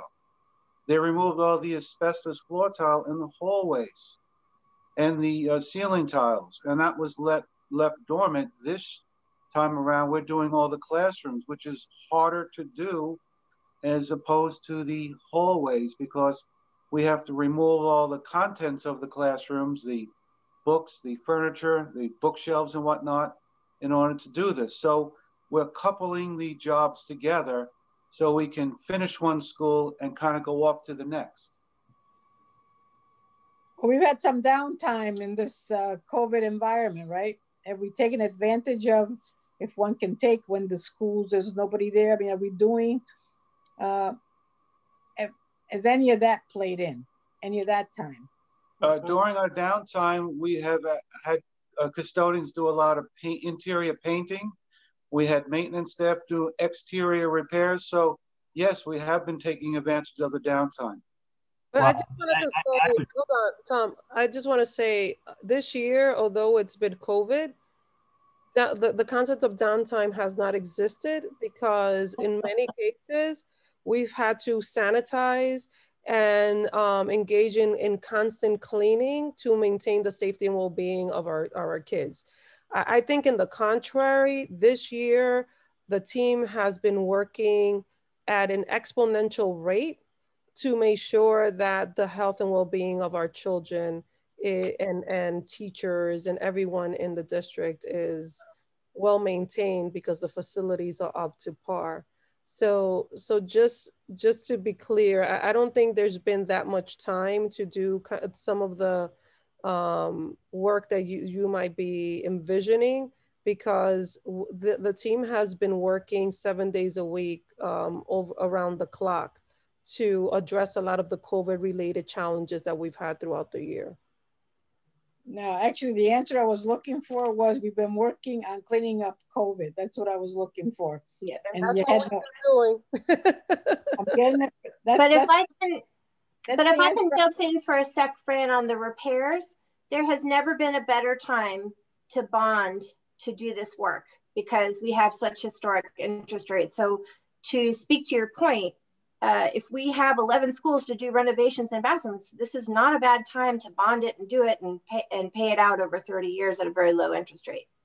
Okay, you understand I've been on here a long time and I've heard all the stories and I've seen all the backup material, if you will. Okay, so thank you. I'm going to say that I'm not going to reiterate, but I share concerns on the career and technical high school. You know, what Tamara brought up. And so it's a little bit way off, but it's a big number and some really deep thoughts got to go into that one about, you know, so I have the same concerns. I'm not going to go into it again that have been expressed already. Okay. And now this brings me to the Briggs Family Welcome Center. Couple of things. I agree with Tammy on the name and you answered about community involvement. My question is, are you going to have Norwalk Public Schools as part of that name? Because right now I see this and it's, if you take out Briggs and Dr. Briggs from many years ago, so Family Welcome Center. And this ties into, you know, we heard at the beginning of our meeting from the community services group, right? Which is, this is the Lamont Daniels, you know, group and stuff. So I see overlapping with those services and what you're talking about this being. To me, it doesn't sound like it's just going to be a school. You know, you go and register. It sounds like a different thing, if you will. And 5 million, it's 7 million coming out of the blue is a big number for taxpayers' money, right? Let's keep in mind that all this money is taxpayers' money. And you have, there's 5 million alone for abatement and construction. So we couldn't find a building that exists already, is up to par. I mean, there's lots of buildings in Norwalk, you know, for sale or lease or whatever, that we wouldn't have to spend 5 million to get it up to par. All right, it's a big expense, $7 million that could be spent on. I'm not saying, I'm not against the idea of, you know, families going to one place and can be determined if they don't know where to go or what's available. But you talked about, somebody talked about, you know, having them register for school, right? That's I'm assuming. Then looking at all the other programs that are available to families. But how does that, like I said, you know, we have a department already here, which community services department. And I don't know exactly what it, and from what I remember, it was to tell families what was available to them of services that were available to them. So all these things are troublesome. It's a big number when we're looking at budgets. You know, everybody wants, you know, we have many requests and a certain amount of dollars to deal with. So I'll leave it at that right now. And whoever wants to jump in and talk about some of that stuff, go ahead. I mean, first and foremost, the facility is one of our buildings that it makes sense to rehabilitate and utilize effectively as a resource to the district. When you look at the third floor in City Hall, we are really tight. There's no space there to do much. And it would allow us a location that is family friendly, easily accessible to our community. We've looked at other potential places But everywhere you go, the buildings always need work, renovation, and restructuring. I think the unfortunate part when you're dealing with older construction is that abatement is necessary because of the materials that were utilized to build and engage in the infrastructure of many of our buildings. I think even when we look at our schools, we have to engage in the conversation of abatement. The work that we would be embarking in the Welcome Center is different from Lamont's team, because we are combining not only the services that they might bring to life for our families, but other networks in terms of healthcare, as well as other family-related support structures that we have in the district, in the community, that are not directly associated with the city programs. It also will lend an opportunity, like right now, there's nowhere in the district or in the city that there's a space large enough to hold more than 100 people in a conference or seminar. It will also allow us to have a space where we don't have to rent out other facilities for an exorbitant amount of money when we want to have professional development opportunities and seminars for either parents or our personnel throughout the district. So it's gonna have a multifaceted use that will enable us to combine an array of services for our families, so that when the minute they come in and as they continue to receive services within our organization, they don't have to find themselves trying to navigate a really complex system, because everything is scattered throughout the system rather than in one location that they can easily have access to. So it's beyond just information, it's actual access and engagement with local community partners in collaboration with the district to acquire what they need for their children. And I missed the third part of your question. I don't know if you could please repeat it. Maybe I'm not sure which one that was, but the thing about Fran, if I go ahead. So I just wanted to add 2 points. One is this is a project that, because it is a city-owned building under the control of the Board of Education, it would be eligible for a partial reimbursement from the state as for the construction cost. So we estimate it would be eligible for a 16.25% reimbursement from the state. So after you factor in that reimbursement, that $7 million cost comes down to about $5.9 million that would be, that the city would have to bond. And then the city would bond that over, as I understand it now, the city is bonding over a 30-year period. So the principal repayment on that over a 30-year period translates into about $196,000 a year plus interest. So I think, if you're doing a financial analysis, if there's no other locations that I'm aware of that the city or the Board of Ed has that we could go into without, putting substantial money into them. So really, if you're looking at alternatives, you'd be looking about, constructing something new or potentially leasing space, which, first you'd have to find a space that would be appropriate for this type of use, and it would have to be in a location. But, even if you were looking at leasing space, I think the financials are going to come out about the same or perhaps more expensive to lease property for a family welcome center. And if we lease property, then there's no, opportunity for any state reimbursement. Obviously, we don't own the property. Plus the fact that, and I think Brenda Williams had pointed this out, this is, a building that is in the city's portfolio. It's in a prominent location, and to allow it to just sort of sit there and deteriorate is not really in the best long-term interest of the city. So I think for all of those reasons, this is a good location. Okay, so 2 things. One was about the name. which I talked about, that, you know, what Tammy brought up, and right now it's called Briggs Family Welcome Center.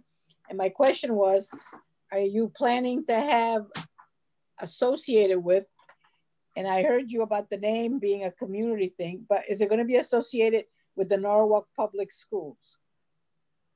Fran, we would anticipate that down the road it would be branded with Norwalk Public Schools.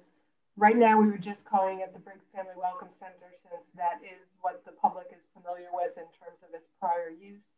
But it's definitely something, as Alex mentioned earlier, we would get input on and have some feedback on and name it, you know, something that the community is comfortable with. Okay, I'm going to say all due respect to Dr. Briggs. I'm sorry to say, it brings back to what the Briggs School was to dump kids there who were not performing for whatever reason. So it might have, I know it might have a negative connotation. So that's just just a comment, okay? We're using it as a placeholder to identify the location so that people would know what we're talking about, so. Yeah, okay, so follow up, Dr. Estrella.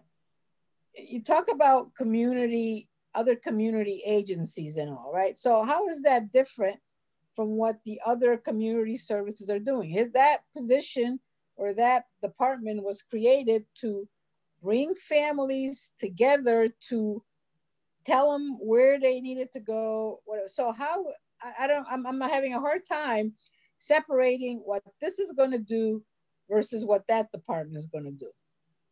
So obviously we're going to work in collaboration with those departments that you are articulating. In this case, this is really tying the family when they come in to our schools through the registration process to have access to resources. Normally, for them to know that these other agencies exist, they would have to either find out from someone or figure out a way to get the resource. In the Welcome Center, they'll have the opportunity to know that these services exist, especially with Norwalk Acts having a seat or a section in the actual Welcome Center, and having the level of resources that they have in terms of tying all of the different agencies throughout Norwalk together, will allow parents to have a partner in the conversation of knowing what's available throughout the city for them to have resources. But it goes just beyond those services. You have to think about the fact that when a parent or a family is coming in, it's about having them registered, having them have access to the language assessments that they need.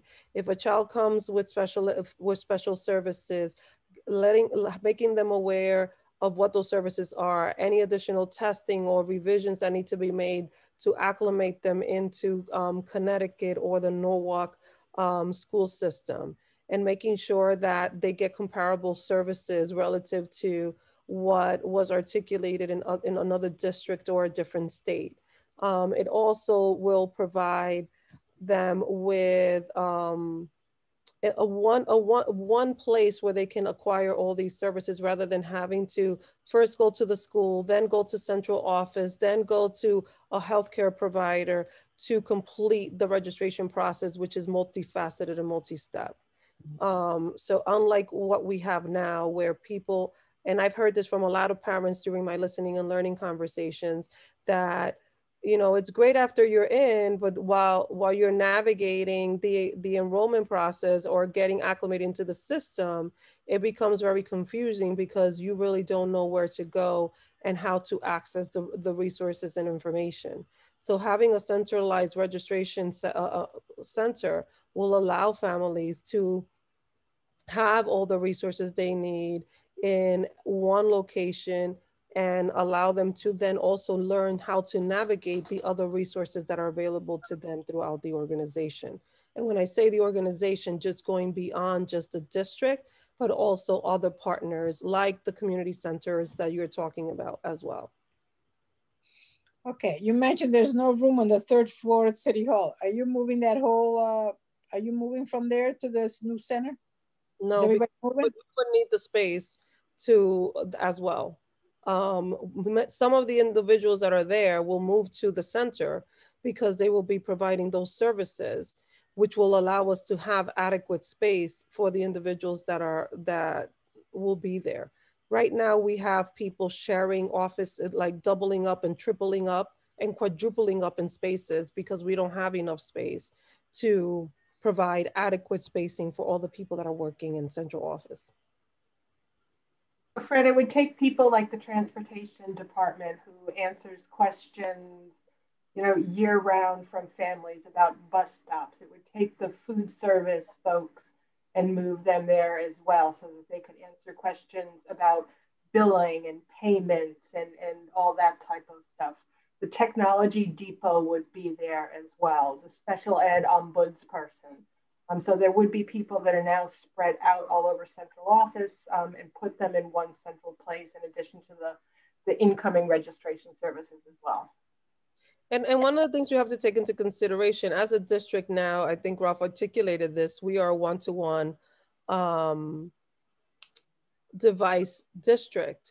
And as a result of that, parents need to also have access when there are challenges around the device and need a repair, having a kind of a customer service center to support them in the process. That's also something that was not part of the original infrastructure, but now has become part of that structure. When you look at the capital budget, one of the things that was requested in the past was textbooks. Textbooks have become quite obsolete at this point because now we're utilizing the devices as the tools to kind of house a lot of the resources that are text-based, right? So we're transitioning in terms of like the methodology in which we're doing things, but that also creates a different layer of customer service and support to ensure that families and students have what they need under the evolving infrastructure that COVID has pushed us to engage in a more rapid pace, but we were inevitably going to move towards that direction given how technology is evolving in our society. Okay, I think we've beaten this to death, and you know, we have one more set of hearings tomorrow night, then we have public hearing, and then we have our evening of deliberations where we spent excruciating hours debating each line item. So appreciate everybody who's been on the call. Before is anybody from the Planning Commission? Everybody is good? Okay, hearing nothing. Thank you for your team and all the explanations and the conversation, the communication. So it's all been good. So thank you very much. Okay, thank you. And it was a great meeting everyone that I haven't met. We haven't met you all. Have a good night. Have a good night. Good night. Good night. Nice to see you guys. Thank you so much.